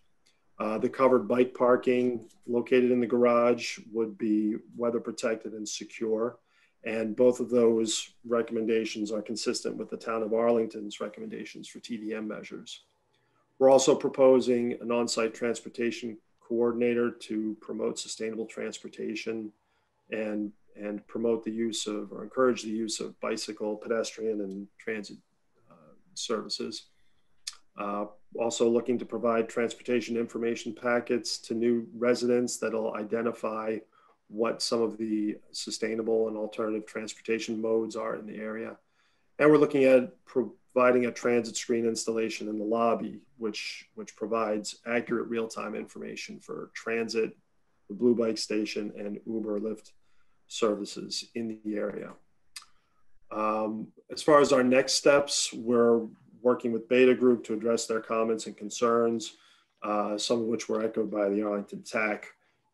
We have reviewed operations at the Bikeway and Brooks Avenue traffic signals with Lake Street. We have provided some information on the mode split question. There's some other questions related to the walking path from the site to Alewife Station and some of the bicycle and pedestrian volume adjustments, just to name some of those outstanding items. We are also working with town engineering and DPW to identify potential mitigation measures to address existing access issues with those side streets of the neighborhood. And where we sort of have a part of the town staff is on board with the idea of what we're proposing, and we want to make sure that the entire town staff that we're working with is in favor and supports our proposals before we actually show them to the public. And any other outstanding comments that come up, we'll be sure and address as well. And sorry for rushing, but that's it for the traffic presentation. But I know you have a lot to get through, and it's been a late night already. So thank you. Thank you, Mr. Thornton. You had mentioned, I think, also seeing the beta report and the report from the Transportation Advisory Committee.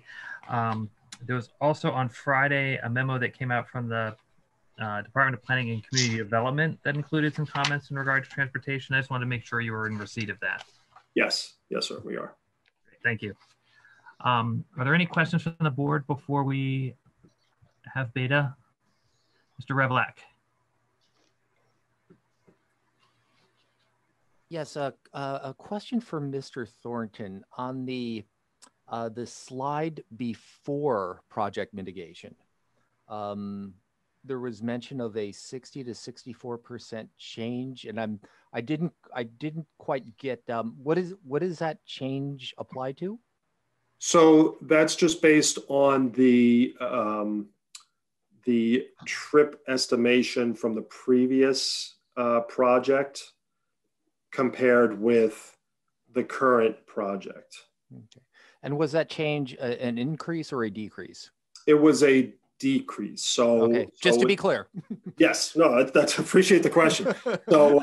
So in 2014, when the initial study was prepared, they were looking at a larger development which generated more traffic just on its own. They also were looking at smaller percentages of traffic expected to use the transit services in the area. And again, that was from 2010. With the 2019 data that we have, the transit usage has gone up, and also the development size, the development's been downsized from what was proposed initially. It's down 41 units. So that accounts for the 60 to 64% reduction in vehicle trips. Great question. Thank you, Mr. Revlak. Other questions from the board? Seeing none, I'm going to, Ms. Nover, I don't know if you want to take over or... Hi, Mr. Chairman. Greg Lucas from Beta is going to be presenting our comments on the traffic tonight. Perfect. Thank you. Thank you. Thank you, Marty. Thank you, Mr. Chairman, members of the board. I don't have a formal presentation. I'll summarize, where we're at this point and echo some of the things that that Mr. Thornton had stated. So we had an opportunity to provide review comments, and we've had a couple discussions with VNAS, with the town, with the TAC about some of the details of those comments. And I won't go through every single piece of that, but generally it fell into kind of three categories. One was making sure that we've accurately identified pet and bike connections between the site. It sounds like there isn't anything proposed that uses the undeveloped portion of the site, that access would be via Dorothy Road, and also that recreational activity was accurately captured in the area.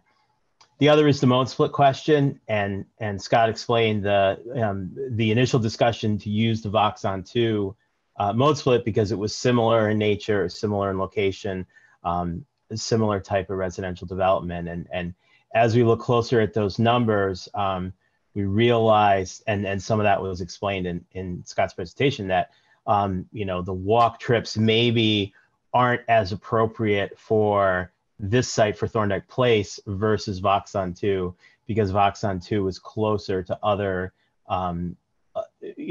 other office and shopping, and so there may be a greater percentage of walk trips there that wouldn't necessarily occur from Thorndike Place. And then the third was specific impacts to the Dorothy Road neighborhood, especially during construction. And we just discussed this recently with the town and with VNAS. And there, I think we still need to understand what kind of construction activity will be necessary, what kind of construction vehicles will be used, the size, the frequency of those vehicles, to access this site, to build this, to do the earthwork that's necessary, and what that impact would be, both specifically for trucks to be able to access the roadways connecting to the site, and also what that impact would be on the neighborhood. So that's something that was in our review letter that still is outstanding. But otherwise, most everything we've had an opportunity to discuss, both directly with VNAS and with the town and with the TAC, and are coming to some agreement on those other outstanding issues.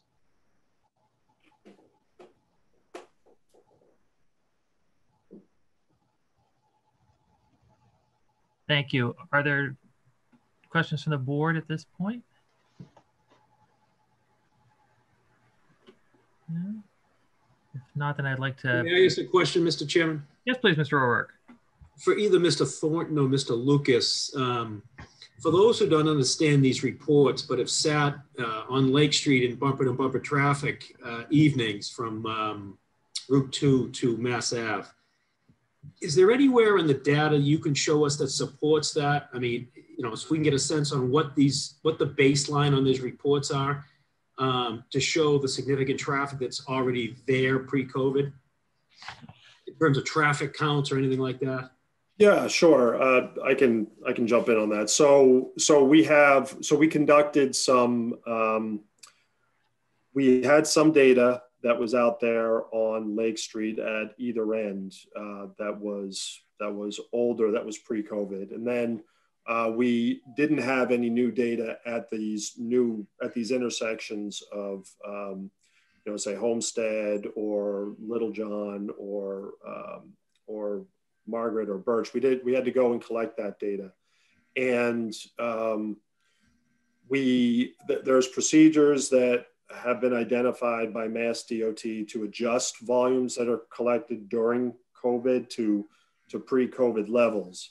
And we took a look at those measures and when we applied them, we found that they weren't really generating enough of a adjustment to make it reasonable, and the adjustments were actually too low, we felt.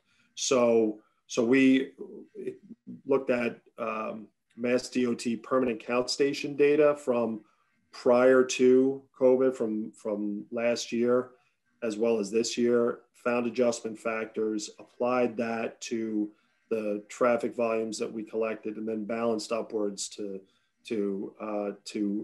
come up with what we feel is a representation of 2020 traffic volumes. And we did do the analysis of the traffic operations at those intersections, and it does show, level of service F for which is, as bad as it gets for movements exiting those side streets. Initially we had some information for the bikeway traffic signal, which was under construction at the time of our counts, and the signal at the new signal at Brooks Ave. And we had developed some analysis based on the timings that we had, and then we went, in response to comments from Beta and the TAC, we took another look at that analysis, and it really showed, because the TAC in particular noted that the results in the traffic study for those intersections were too good and weren't really representative. So we went and took another look at the timing, at the signal plans, and found that when we revised the analysis, it actually did look, I think the morning was one of the time periods was much worse than what we initially had projected. And I think that's more representative of the conditions out there. But I don't know, Greg, if there's anything you wanted to add on that. Yeah, I would just, confirm that, the study does accurately capture the existing pre-COVID operations of Lake Street. It does show level service F, it shows queuing, and the one area, as Scott had mentioned, that at the bikeway and at the Brooks Ave intersection, where there was something that didn't quite seem right, and so it sounds like that's been worked out. But in general, yes, it does show it does show traffic operational issues along Lake Street. If we're talking overall, and forgive the uneducated questions, a minimal increase in traffic, is it fair to say that we're taking a situation that's already difficult and making it, by the Scott's report, worse, but just minimally worse? Is that kind of the bottom line if you were to generalize this? Yeah, and I think that in addition, we're trying to come up with other measures and other ways to address what's already out there with the queues and the backups. I think there's, there to some extent we're limited to what we can do. We can't widen Lake Street, and we can't discourage people from finding alternate routes whenever there's congestion on Route 16, and Lake Street is always going to be used as some type of cut through route to avoid a lot of that congestion. But I think if we can work to make it a little easier for that neighborhood, at least to access, get in and out of Lake Street, I think that would mitigate the impact that our project would have on Lake Street. Thank you. And one more question, because it's come up in the past, but a lot of people who don't come to all the meetings, I continue to have the question, why hasn't the project been able to get some sort of separate cut and entrance from Route 2 to the project directly? Yeah, and I think that there's a whole host of issues that comes up with that. It's logistically, first off, it's going through environmentally sensitive areas. Second, there's design issues with elevation changes. You'd be decelerating to come into the site. At the same point, you'd be accelerating to come from Route 16 onto Route 2. If you provided access from the ramp, DOT does not is not a big fan of that. So I think it's not as, you know, just because we abut the highway doesn't mean we can necessarily connect to the highway. Yeah, I would agree. Our expectation was that given the, you know, the size of the development, it was unlikely that MassDOT would ever entertain a direct connection to the highway ramp or to the highway itself. Yeah.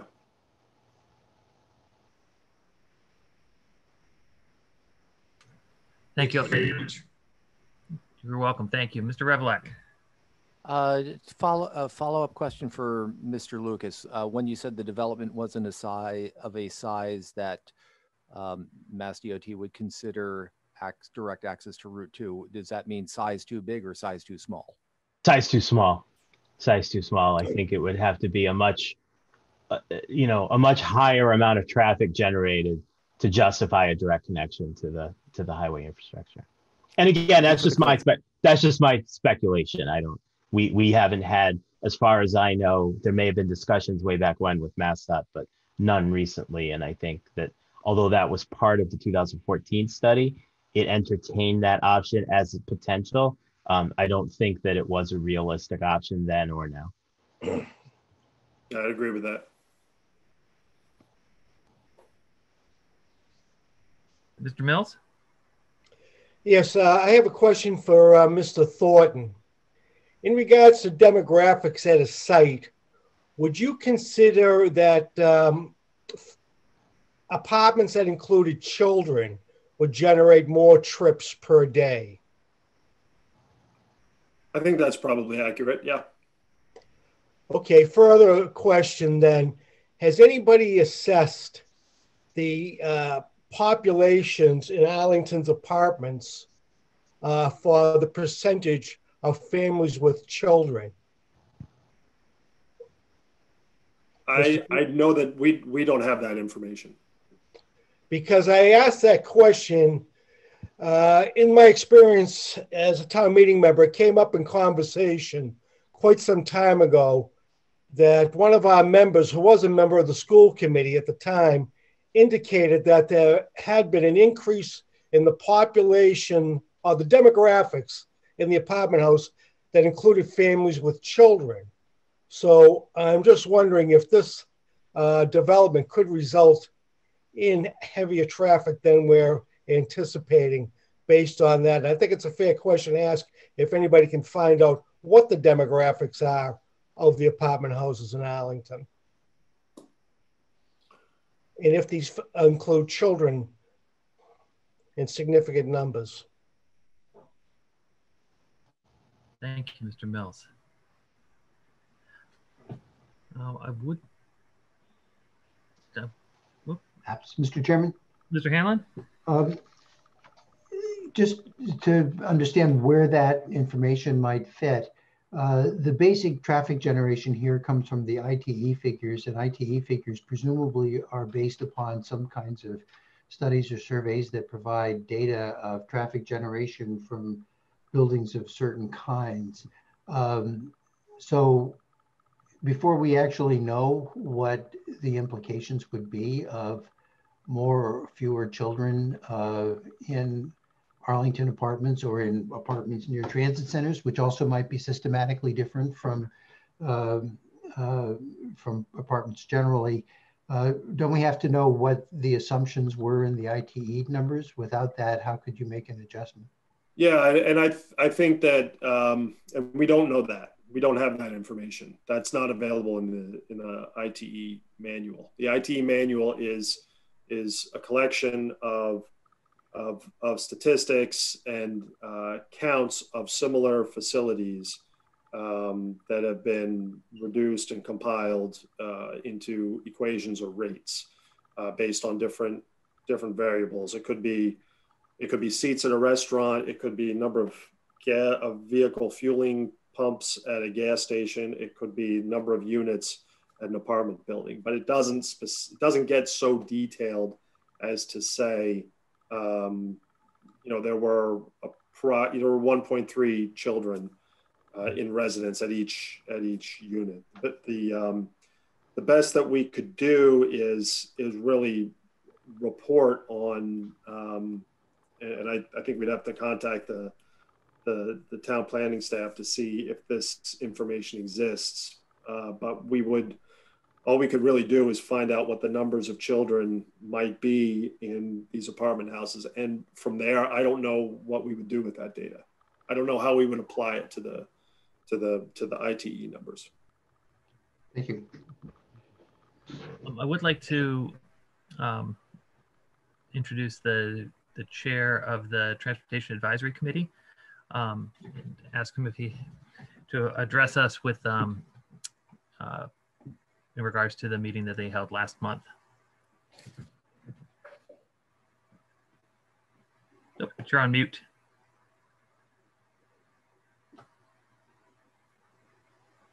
I thought I had unmuted myself. Howard Muse, chair of the TAC. We conducted a review of both the TIA for the project and the beta review of the peer review that they did for the town. And our review is from our executive committee because the timing of how all this fell did not allow us to be able to take it to a full committee. The executive committee basically concurs with pretty much all of the comments made in the beta report. However, we did add a few of our own, and I'd just like to highlight a few of those. We did suggest that the proponent consider providing subsidized MBTA passes as part of the proposed transportation demand management program. They can be effective in encouraging people to use transit rather than driving. We also raised a question about the number of parking spaces. By our calculations, there's 1.3 parking spaces per unit, which the executive committee felt was awfully high for a project that's basically a transit-oriented development. And we recommended that the Board of Appeals look into the possibility of perhaps reducing the requirement for the number of parking spaces. One of our other major comments had to do with the level of service analysis at Brooks Avenue and at the Minuteman Bikeway. The TAC undertook a study several years ago of Lake Street, and one of its major recommendations was to install the signal at the bikeway and coordinate it with the existing signal at Brooks Ave. When we did that study, we estimated what the impact would be on Lake Street in future conditions. And we found some improvement in queuing along Lake Street, but nothing that matched what was in the TIA, which showed that eastbound or going towards Mass Ave approach being at level of service A, both in the morning and in the evening, with the signal installed and with the future build volumes. So we strongly suggested that that needs to be reanalyzed because we never anticipated, based on our recommendation, that there would be that kind of improvement in traffic on Lake Street.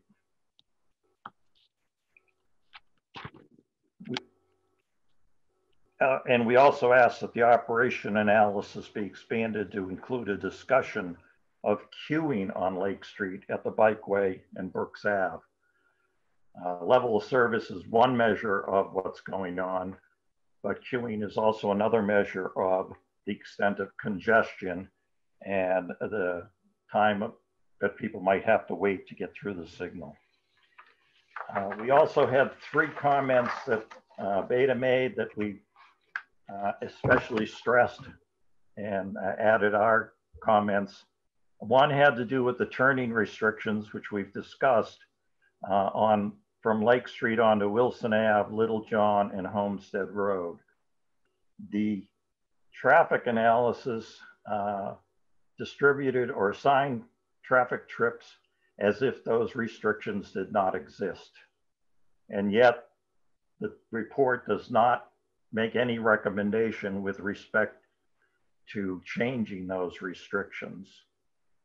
We feel strongly that the report should be amended to show how traffic would get in and out of the site and be consistent with the traffic restrictions at those intersections.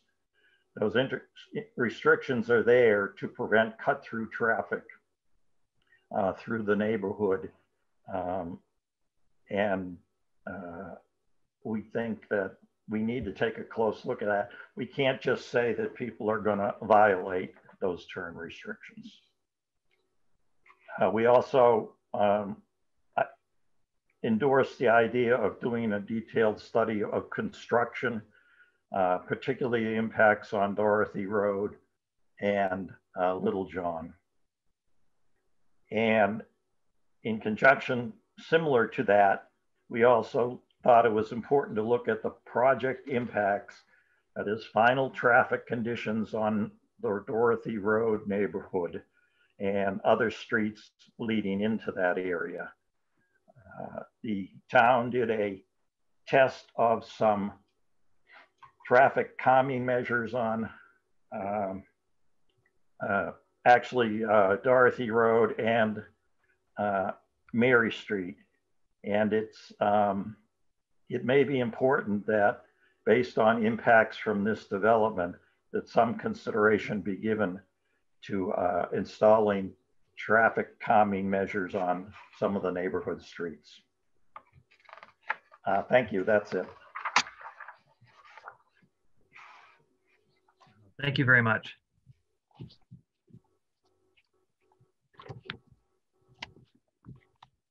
Additional questions from the board? All right, Mr. Revelac. Just one, this would be a question for Mr. Muse, and I'm just trying to make sure that I'm remembering things correctly. Regarding the turn restrictions onto some of the side streets from Lake where the TIA showed turn counts where there was a turn prohibition. Am I correct in remembering that those were mainly those that were just measured numbers? In other words, that's people were turning regardless of the restriction. In looking at existing conditions, there are some people who make those turns if you do a count at the location. It's not a very large number because there is periodic enforcement of those restrictions. But the distribution or the assignment of the project trips to the roadway basically ignored that restriction and had people turning from Lake Street onto Little John despite the fact that that restriction is there. And I think that conflict needs to be resolved somehow. Okay, so you'd like the projections you'd like projections that assume that the turn restrictions are adhered to. If they're adhered to, that means more of the traffic will travel further on Lake Street and then turn at either Birch or Margaret to get into the project. So it would have an impact on Lake Street traffic. Okay, thank you for the clarification. Mr. Chairman? Yes, please, Mr. Hanlon. I wondered if this would be a good time for Mr. Thornton to indicate whether he agrees or disagrees with Mr. Muse on the appropriateness or the need to take into consideration the existing restrictions on the right turn there, or those turns. Sure. So the initial study looked at traffic. As I mentioned, we did collect traffic counts at those intersections where both the ones where there are entering turn restrictions and where there are none. And we found that that some of the whether there were restrictions there or not, vehicles were still entering those streets from Lake Street. And that was reflected in the traffic analysis. In the subsequent analysis, we have revised those traffic volumes to adhere to the turn restrictions. In terms of what is likely to happen, I would think that there will be some component of traffic that will still travel the most direct route, the most logical route, which would be to enter at Littlejohn. I think that that's just human nature. At the same time, we understand the validity of the turn restrictions and the prohibitions for entering movements. We're not advocating the removal of them, and I think that the analysis or the revised analysis would be more conservative by adding traffic to, directing that traffic to enter the site and travel further on Lake Street to get into the site. The issue, if I understand it, is that understanding where the people are going to turn and exactly where that flow is will have an impact on how one might design various measures to deal with the traffic going through the local neighborhoods. It's essentially a question of understanding what the threat to the neighborhood is to understand where the defense is. Is that basically what we're talking about here? Yeah, I mean, in my opinion, I think it is. I think that there are some measures that can be implemented for traffic calming purposes. I think if we were to, for instance, identify some type of traffic calming devices for Margaret Street, I think that could address existing conditions that may occur with traffic that wants to get back to Thorndike Field, and could also address the impact of additional traffic from this development that may use Margaret Street. Conversely, you could have an increase in traffic on Littlejohn Street for entering movements that would be, that you might miss, but by suggesting that traffic isn't going to enter at Littlejohn and will instead obey the turn restrictions and come in at Birch or Margaret. I think it's just, it's not a, I don't think it's an either or situation. I think it's something that we need to probably spend a little more time studying it with the TAC and with Beta and with DPW and engineering as well, to make sure that whatever designs we come up with there are appropriate and will address what people's concerns are. Thank you. Mr. Chairman, I have one more question. This is for Mr. Muse. I noticed at the TAC hearing, must be almost a month ago now, there was a few minutes spent discussing the possibility of providing some sort of access across the pedestrian bridge across Route 2. That came up subsequently in a conversation with the Conservation Commission. And I noticed that we haven't heard about that tonight, or at least I missed it if we have. And I was wondering whether that's an idea that is in play or whether it's been resolved one way or the other, whether that's possible or not. We did have discussion of that. Couple of issues involved is the condition of the overpass itself. I don't think it's in very good condition. It may be safe, but I don't think it's a pleasant way to cross Route 2.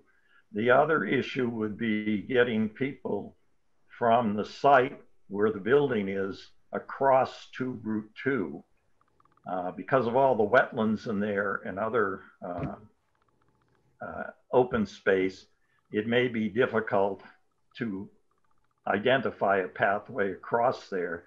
And then it would be questionable about how many people would use it to cross over that bridge.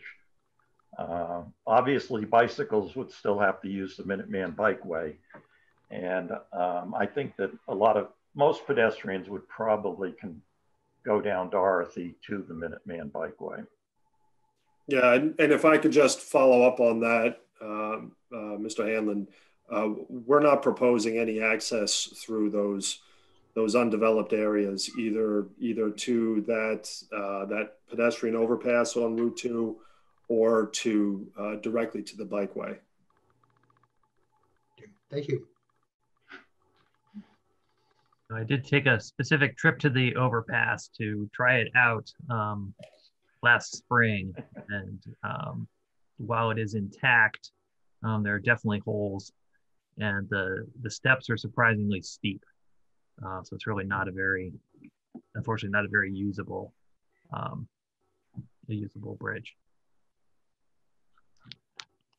So I had a question about the traffic counts, and just sort of trying to sort of figure out a little bit. So currently, feeding Little John Street, if you sort of go a half a block each way off of Little John, there's about 71 dwelling units that effectively feed onto that street. And by using the no build in the morning, that generates 24 people turning left off of Little John and 6 people turning right off of Little John onto Lake. In the build condition, that 71 units is increased to 247 units. And the counts are increased to 37 turning left, and it's still the same 6 turning right. While the amount of units is almost 3.5 times what it was before. And so I just wanted to get a sense from you as to sort of where this kind of an analysis isn't an accurate reflection of how things should be, because looking at it, if we're using the neighborhood as a sampling for how traffic moves and who drives and who doesn't drive, why is that not a good model? Yeah, and I think we assumed that some portion of traffic, that wanted to head out to Route 2 and wanted to head to points west would make that left turn from Little John, whereas traffic that wanted to turn right and head out towards Mass Ave would actually go through Dorothy and then out to Margaret Street and make the right turn at Lake Street, either from Margaret or from Birch. And I think the idea there is that that's what traffic would do to avoid any queuing that might occur on Lake Street. So those excess trips are just moving through the adjacent neighborhood rather than coming straight out and onto Lake.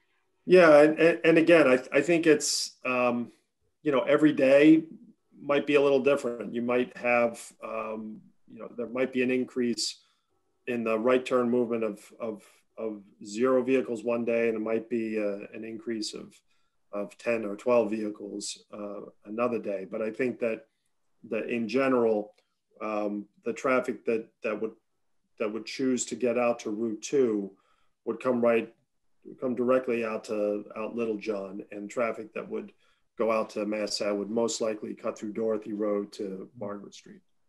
Okay. And I don't know if this is it's not particular to traffic, but in a transportation thought, has there been any thought to on site how to handle visitor traffic and visitor parking in particular? The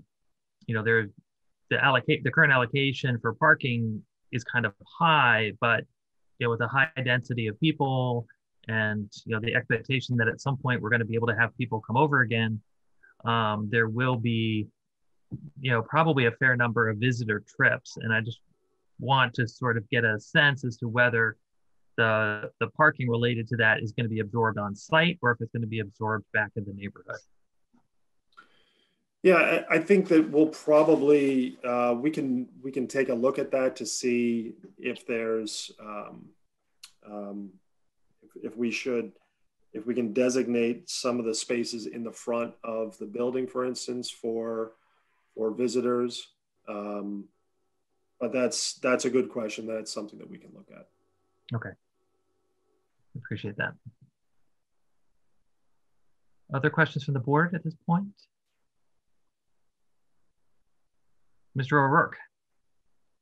Either Mr. Thornton, in terms of when you do these assessments, do you look at all on the ability of emergency vehicles to access the area based on the traffic data, particularly the peak hours, or is that something that's kind of, you can extrapolate from the data you already have, or do we get that information from some other source through this process on the ability of emergency vehicles to access, particularly during the peak hours? It's not something that we typically review or typically look at. We do note that the general physical dimensions of the road are, if they're large enough that the traffic can, if for particular on a 2-lane road, if traffic can move to either side to permit emergency vehicles to get through.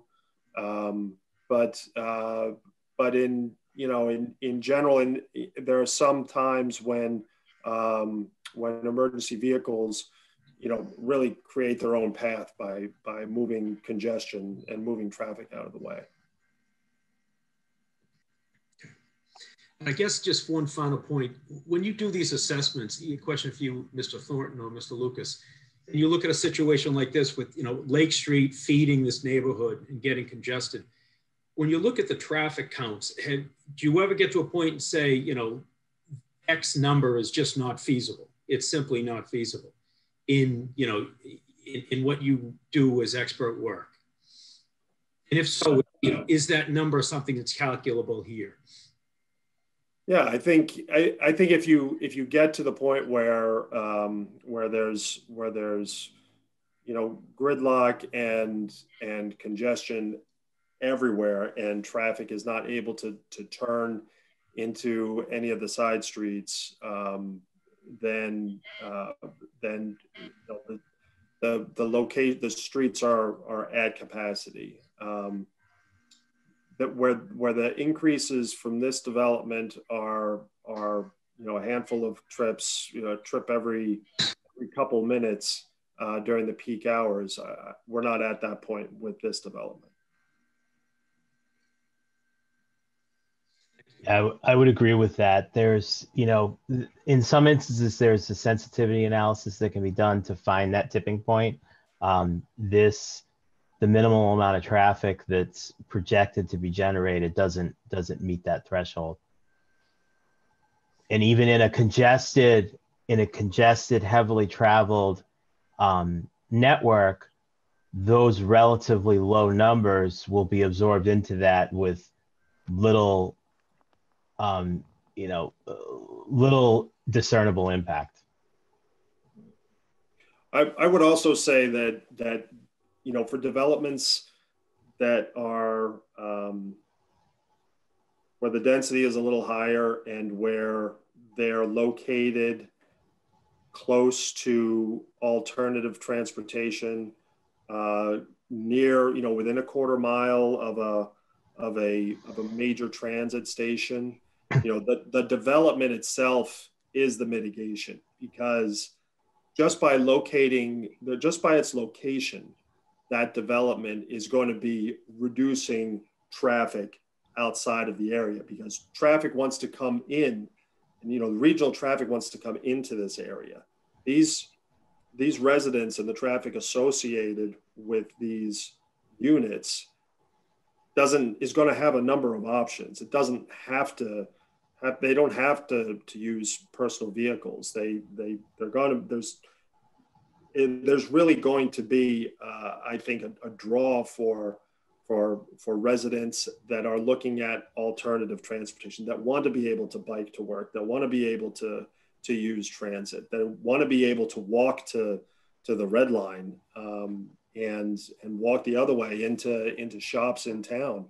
And that's the type of, those are the types of developments and the type of planning that really helps to reduce the regional congestion and starts to make a dent in the congestion on the major regional roadways. Thank you. Other questions from the board? This time, Mr. Revelak. A question for Mr. Muse. Earlier, you said that the TAC had looked at the number of parking spaces and the number of units and calculated approximately 1.3 spaces per unit, which I believe you said you felt that it was rather high. Just out of curiosity, what would you have considered a number that would be not high? The executive committee was thinking of something in the range of 1 space per unit, given that there's a high percentage of people either walking, biking, or using transit. I would, as Scott was saying, people would be attracted to living in this development if they didn't particularly have, if they didn't even want a car, or certainly if they only wanted 1 car, because they can use, most people don't want to have more cars than they need to get around. And a quick brief follow-up for Mr. Thornton. So trip generation is based on the number of units or the number of parking spaces? Number of units. Number of units is your starting point. Thank you. Yes. So another issue in this neighborhood and the adjacent neighborhoods is people coming into the neighborhood during the day to find daytime parking on the street and avoid paying the rates at Alewife. And I don't know if it's necessarily really a question, but just to put it forward to the applicant that that's a known issue, and that is something that they may want to consider should the project go forward, is how to address daytime drop-ins. It's a good point. It's something that I've noticed when I've gone to the neighborhood for site visits, and it's something that we'll take a look at when when we're evaluating how to structure parking and how to the parking is going to be reserved for residents, and like I mentioned, there might be some small visitor parking area, but that's it. Okay. Other questions from the board? Mr. Mills. Again, in regards to the parking, there's a recommendation from the Traffic Advisory Committee of 1 space per apartment unit. Is that units or bedrooms? That's units. We don't know what, well, I don't think we know what the bedroom mix is in the development. I think that's Scott a very relative parameter. How many bedrooms are going to be constructed? Mr. Thornton, do we know that figure? I think we do. I mean, as my recollection is that the parking, the number of parking spaces provided was calculated to be in compliance with our current zoning rules, and which do base parking requirements for apartments upon the number of bedrooms. Thank you, Steve. Okay. All right, well, at this point, before I open it up to public comment, I just want to address a topic that had come up earlier, and specifically how we address it. So there was a question about whether we felt that there was a higher number of potential families with children living in the development, and whether that would impact the traffic on the site. And just to sort of reiterate that under federal and state guidelines, that families are a protected class in regards to residences. And so it is never appropriate to to distinguish out families and to, in some way to make them feel uncomfortable in the development. But in regards to this discussion, I felt it was important that we discussed making sure that the traffic counts are accurate and that would be impacted by the possible mix of ages in the development. But in regards to other aspects of the project, the fact that there's families versus non-families in the residences is not a topic that we can entertain at all. So thank you. With that, if you are signed in through Zoom, from the participants tab, you can use the raise hand feature to draw attention to yourself. If you are calling in by phone, you can use *9 to accomplish the same thing. And if you are just on the screen, I will do my very best to try to find you waving frantically. But on the list, I do the first person is Jeff Maxtidis. You go ahead and unmute yourself. Thank you. Yep, thank you, Mr. Chairman, members of the board. Jeff Maxtidis. I'm also the vice chair of the TAC. So I was involved in the executive committee review of the project. So I just wanted to add on the parking issue, why we commented on the 1.1 space per unit. Because it is the current thinking of MAPC. They have a recent study that was done within the last 2 years called the right fit or perfect fit parking. And it was done primarily for communities within the 128 Boston metro area. And Arlington was part of that study, which had a couple sample sites within that study. And really the recommendation of MAPC for communities in the metro Boston area, particularly transit-oriented developments, that parking space shouldn't be looked at as minimums anymore, like a lot of parking zoning regulations are, but as maximums.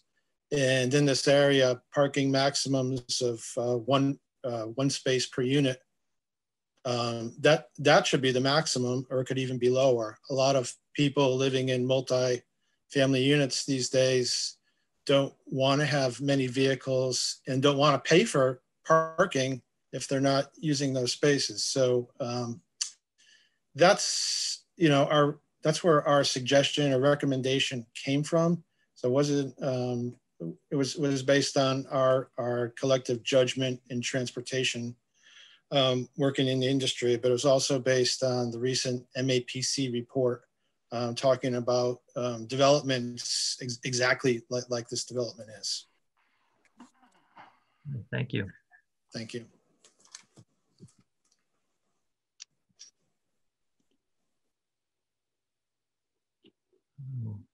Do not see any other names on the board.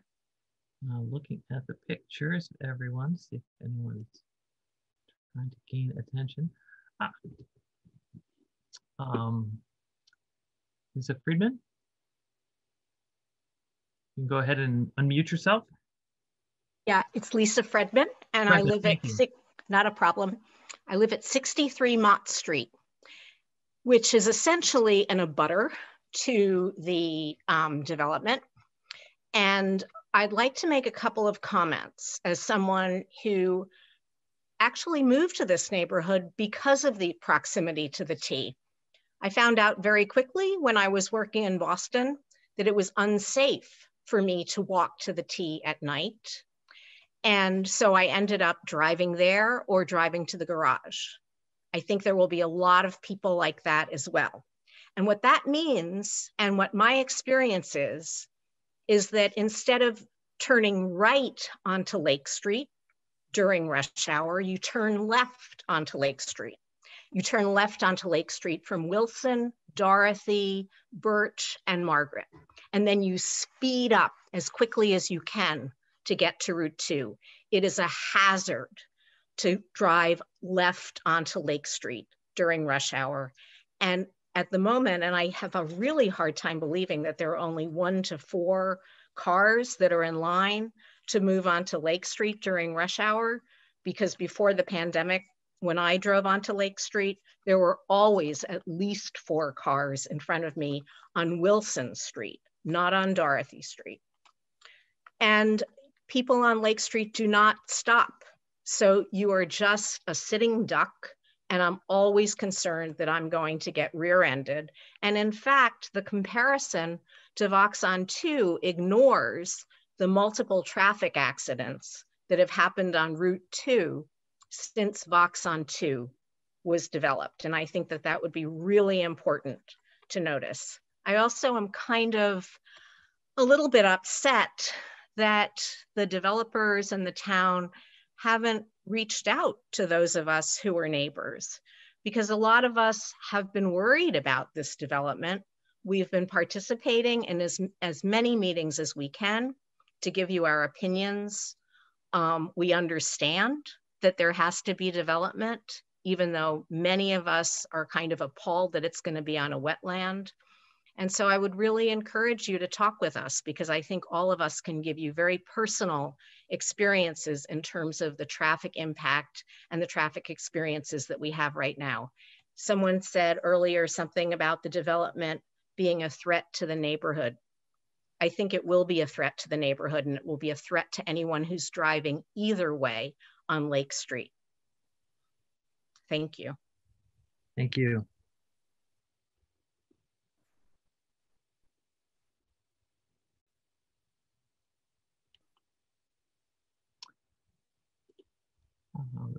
Matt McKinnon, go ahead and unmute yourself. Yes, good evening. I just wanted a clarification on if you could just give your name and address for the record, please. Sure. My name is Matt McKinnon, and I live on 9 Little John Street.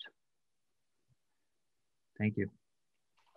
And I wanted a clarification on what I thought I heard, where they talked about not changing the existing signage on Lake Street, where there's an exemption that you may not turn right onto Little John, which is currently talked about as the driveway into the proposed development.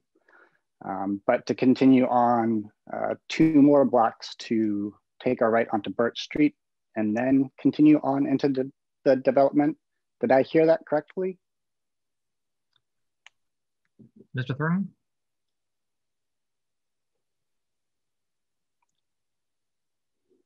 No.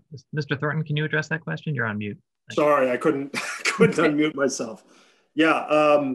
So right. So the revised traffic analysis does assume that the prohibition would be in place. We're not recommending any changes to it, and that traffic would head down to Birch Street to access the development.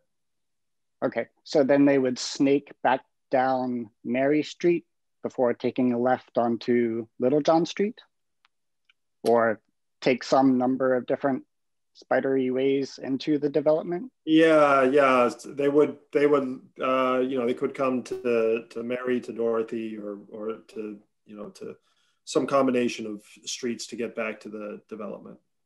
So it seems kind of like chaos to me if a bunch of different cars taking different routes.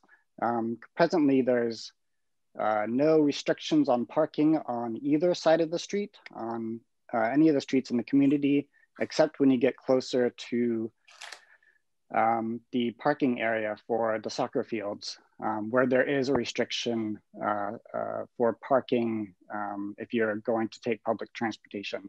But nobody really follows that. We get people parking from, coming to find parking to park there, to either use the bike path or to go to Alewife without paying parking fees. So you get people parking on both sides, and there's small streets that really cramps things. So I think having more people in the neighborhood, more cars, more vehicular traffic, parking, driving, in both directions, with people also wanting to go to Alewife without paying for parking, people who want to use, the bike path. And if you have people parking on both sides of the road, you kind of have to snake through this neighborhood. If, two people are parked on one side, directly across from each other, it's very hard to snake through. And in fact, if somebody's parked in front of my driveway, I can't exit my driveway unless, they give me some space.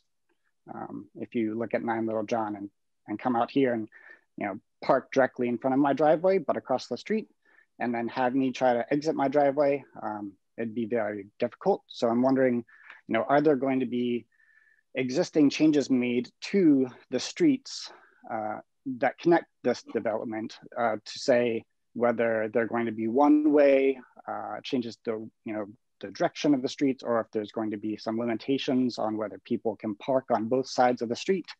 It just seems like there's a lot of traffic considerations that should be made that aren't being thought about.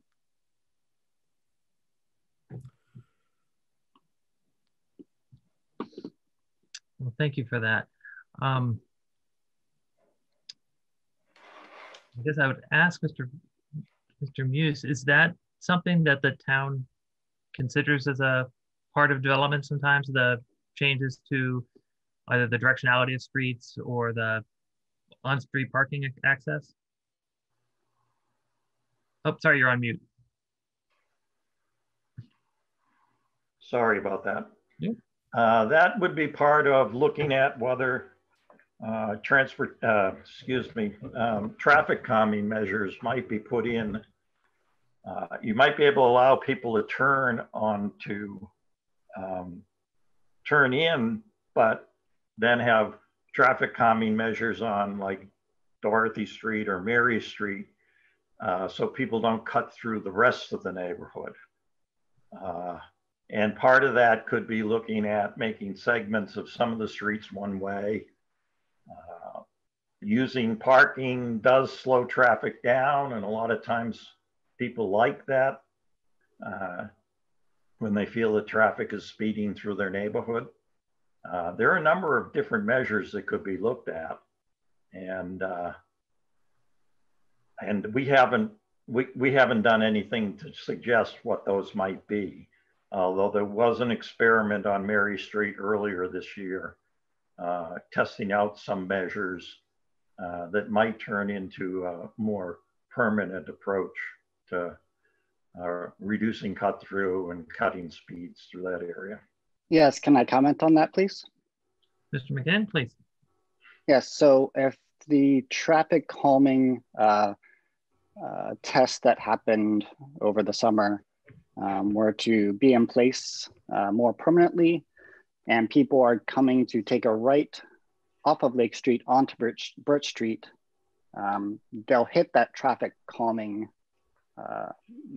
setup, which would probably force them down the next route that they could take, which would then cause traffic to flow in a different way through the neighborhood than it usually doesn't, which would then impact neighbors that might not be used to that sort of traffic. We saw this happen when we put up that traffic calming thing.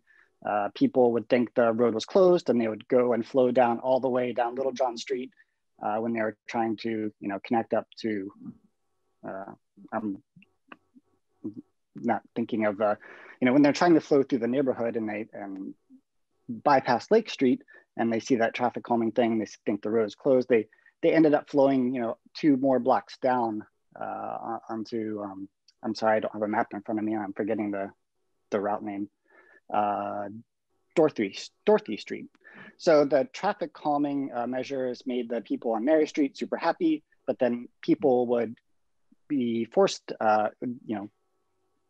pseudo forced down Little John Street onto Dorothy Street, and the neighbors on Dorothy Street were upset because they weren't used to that sort of traffic that the neighborhood residents on Mary Street were used to and had complained about a lot in the past. So would we need traffic calming on Dorothy Road as well? And what kind of impact would that have on the development? Thank you.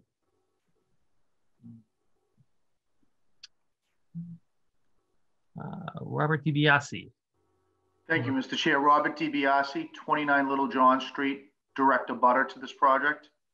I have several concerns. One of them being that my driveway is the one that's right there at the entrance, proposed entrance to this development. What is the impact going to be to my residents here? As well as, Scott, you had mentioned earlier that there was a reduction in units of 41. By my calculations, it's 31 from 207 to 176. And I'm just concerned how we've got a drop of 60 to 64% change based on that. As many of these neighbors in this area have stated, getting on and off of Lake Street is a challenge during any time of the day in a normal type of setting, not in a COVID setting, in a normal setting. And you could be 3-4 cars back. And it is a challenge to get across to go east. My biggest concern, I guess you would say, would be what's going to happen to this quiet little neighborhood with the kids that are usually in the street playing, whether it be street hockey or whatever, with Little John and Dorothy turning into a raceway of at least 250 to 300 cars, given in an afternoon. You have concerns of the neighbors, the children, and the impact to the whole neighborhood itself. When we've been here for over 35 years, this home, abutting to this property. Nice, quiet, peaceful area. I'm the last one on the street. I have one neighbor right now. That's it. I have nobody behind me, nobody beside me on my left. And now I'm going to end up with, 180 people plus visitors and cars in front of my home on a regular basis. And then during construction, I'm going to end up with trucks idling in front of my house from 6:30 to 6 at night. I have some major concerns about that. The property value of mine right now is going to drop like a rock. Other concerns obviously would be during the wintertime with snow removal as it is. You look at what's going on in this neighborhood as it is, they use that corner to pile all the snow. Now it's going to change into something totally different. I feel that this whole development, you look at the Vox over there, they have Route 2 access. Well, they picked up the property from the Martinetti family. The Martinetti family had Faces Disco, they had a hotel, they had a gas station, and they had a bowlerdrome there. The hotel only had 60 to 80 rooms in it, and it had its own curb cut from DOT. Faces Disco had its own curb cut from DOT. Bowlerdrome had 2 curb cuts, and the gas station had 1. The hotel to me wasn't that big. It was only 80 units. And now you're talking about 176 units. That's twice the size of the hotel. To me, it would seem like you would be qualifying for a curb cut from Route 2. And in terms of the egress on Route 2, it's harder to slow down to get into those parking lots than it is when you're getting on Route 2 to go west, traveling at, I think it's about 40 miles an hour is the speed limit, to turn into a new curb cut. So in my eyes, I think that the curb cut for Route 2 is actually going to solve a lot of these problems, because as Vox has the curb cuts from Route 2, it also has the back passage of the access roads behind it. So the traffic is being mitigated in several different areas. Here we have the traffic leaving one entranceway past my home every single day. So I have some large concerns about this. Thank you, Mr. Chair. Thank you, sir. Mr. Chairman, just a reminder, our meeting time's out at 10:30. We have about 15 minutes. Oh, thank you. We don't have it till midnight?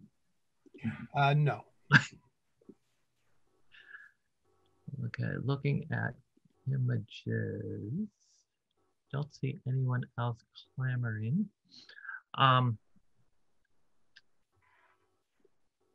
So not seeing anyone else looking to comment, I'm going to go ahead and close public comment for this evening.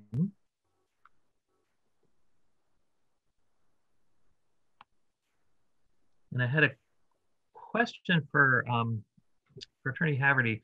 So as far as write-up of the decision, how do we include issues in relation to traffic and transportation where they don't specifically relate to waivers? Well, you can still have conditions in your decision that aren't related to waivers, as long as they're the type of conditions that would typically be imposed in a site plan approval decision or subdivision approval or anything of that nature. What I would suggest is that you instruct your peer review consultants to provide a list of proposed traffic conditions that it believes would be appropriate, and we can go from there. Okay.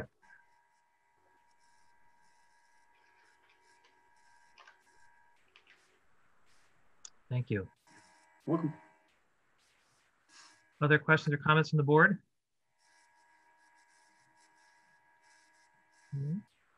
Chairman, I have one thing that's just an addition to what Attorney Haverty just said. One of the things that is striking when you read through Housing Appeals Committee decisions is that individual conditions that are imposed, assuming that that in the ensemble they make the project uneconomic, which is not an assumption I'd necessarily make. But where that is the case, the town has a burden to show pretty specifically that there's a local need for those conditions, and sort of saying generally everybody knows doesn't really cut it once you really focus in on that. And so I just like to encourage people as they think about it, ourselves and our advisors, as we think about that, to think exactly about what it is you tell a Housing Appeals Committee if you had to defend that commission, what the evidence is behind it, and be really pretty thorough about what it is. There are a lot of things that are mentioned that are part of our hearings and so forth, that if you think about them in that way, you realize that it never will enter into a defensible decision, and other things where you may need to just do more thinking in order to be able to support them. So I just encourage all of us to be going through those analyses as we think about what the appropriate conditions would be to protect the local needs and how we could prove that they're genuinely necessary. Thank you, Mr. Hanlon. Okay. So at this point, given the hour, I think we will continue this hearing. The next scheduled date, let's put it on the calendar. The next scheduled date would be Tuesday, January 26th at 7:30 p.m. So I move to continue this hearing on the comprehensive permit for the Thorndike Place development until Tuesday, January 26th, 2021 at 7:30 p.m. Have a second? Thank you, Mr. O'Rourke.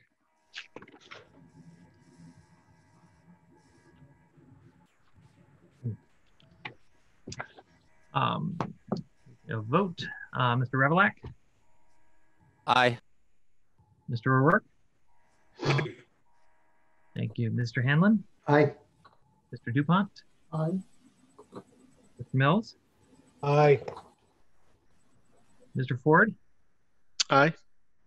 Thank you. Chair votes aye. So that is continued until the 26th.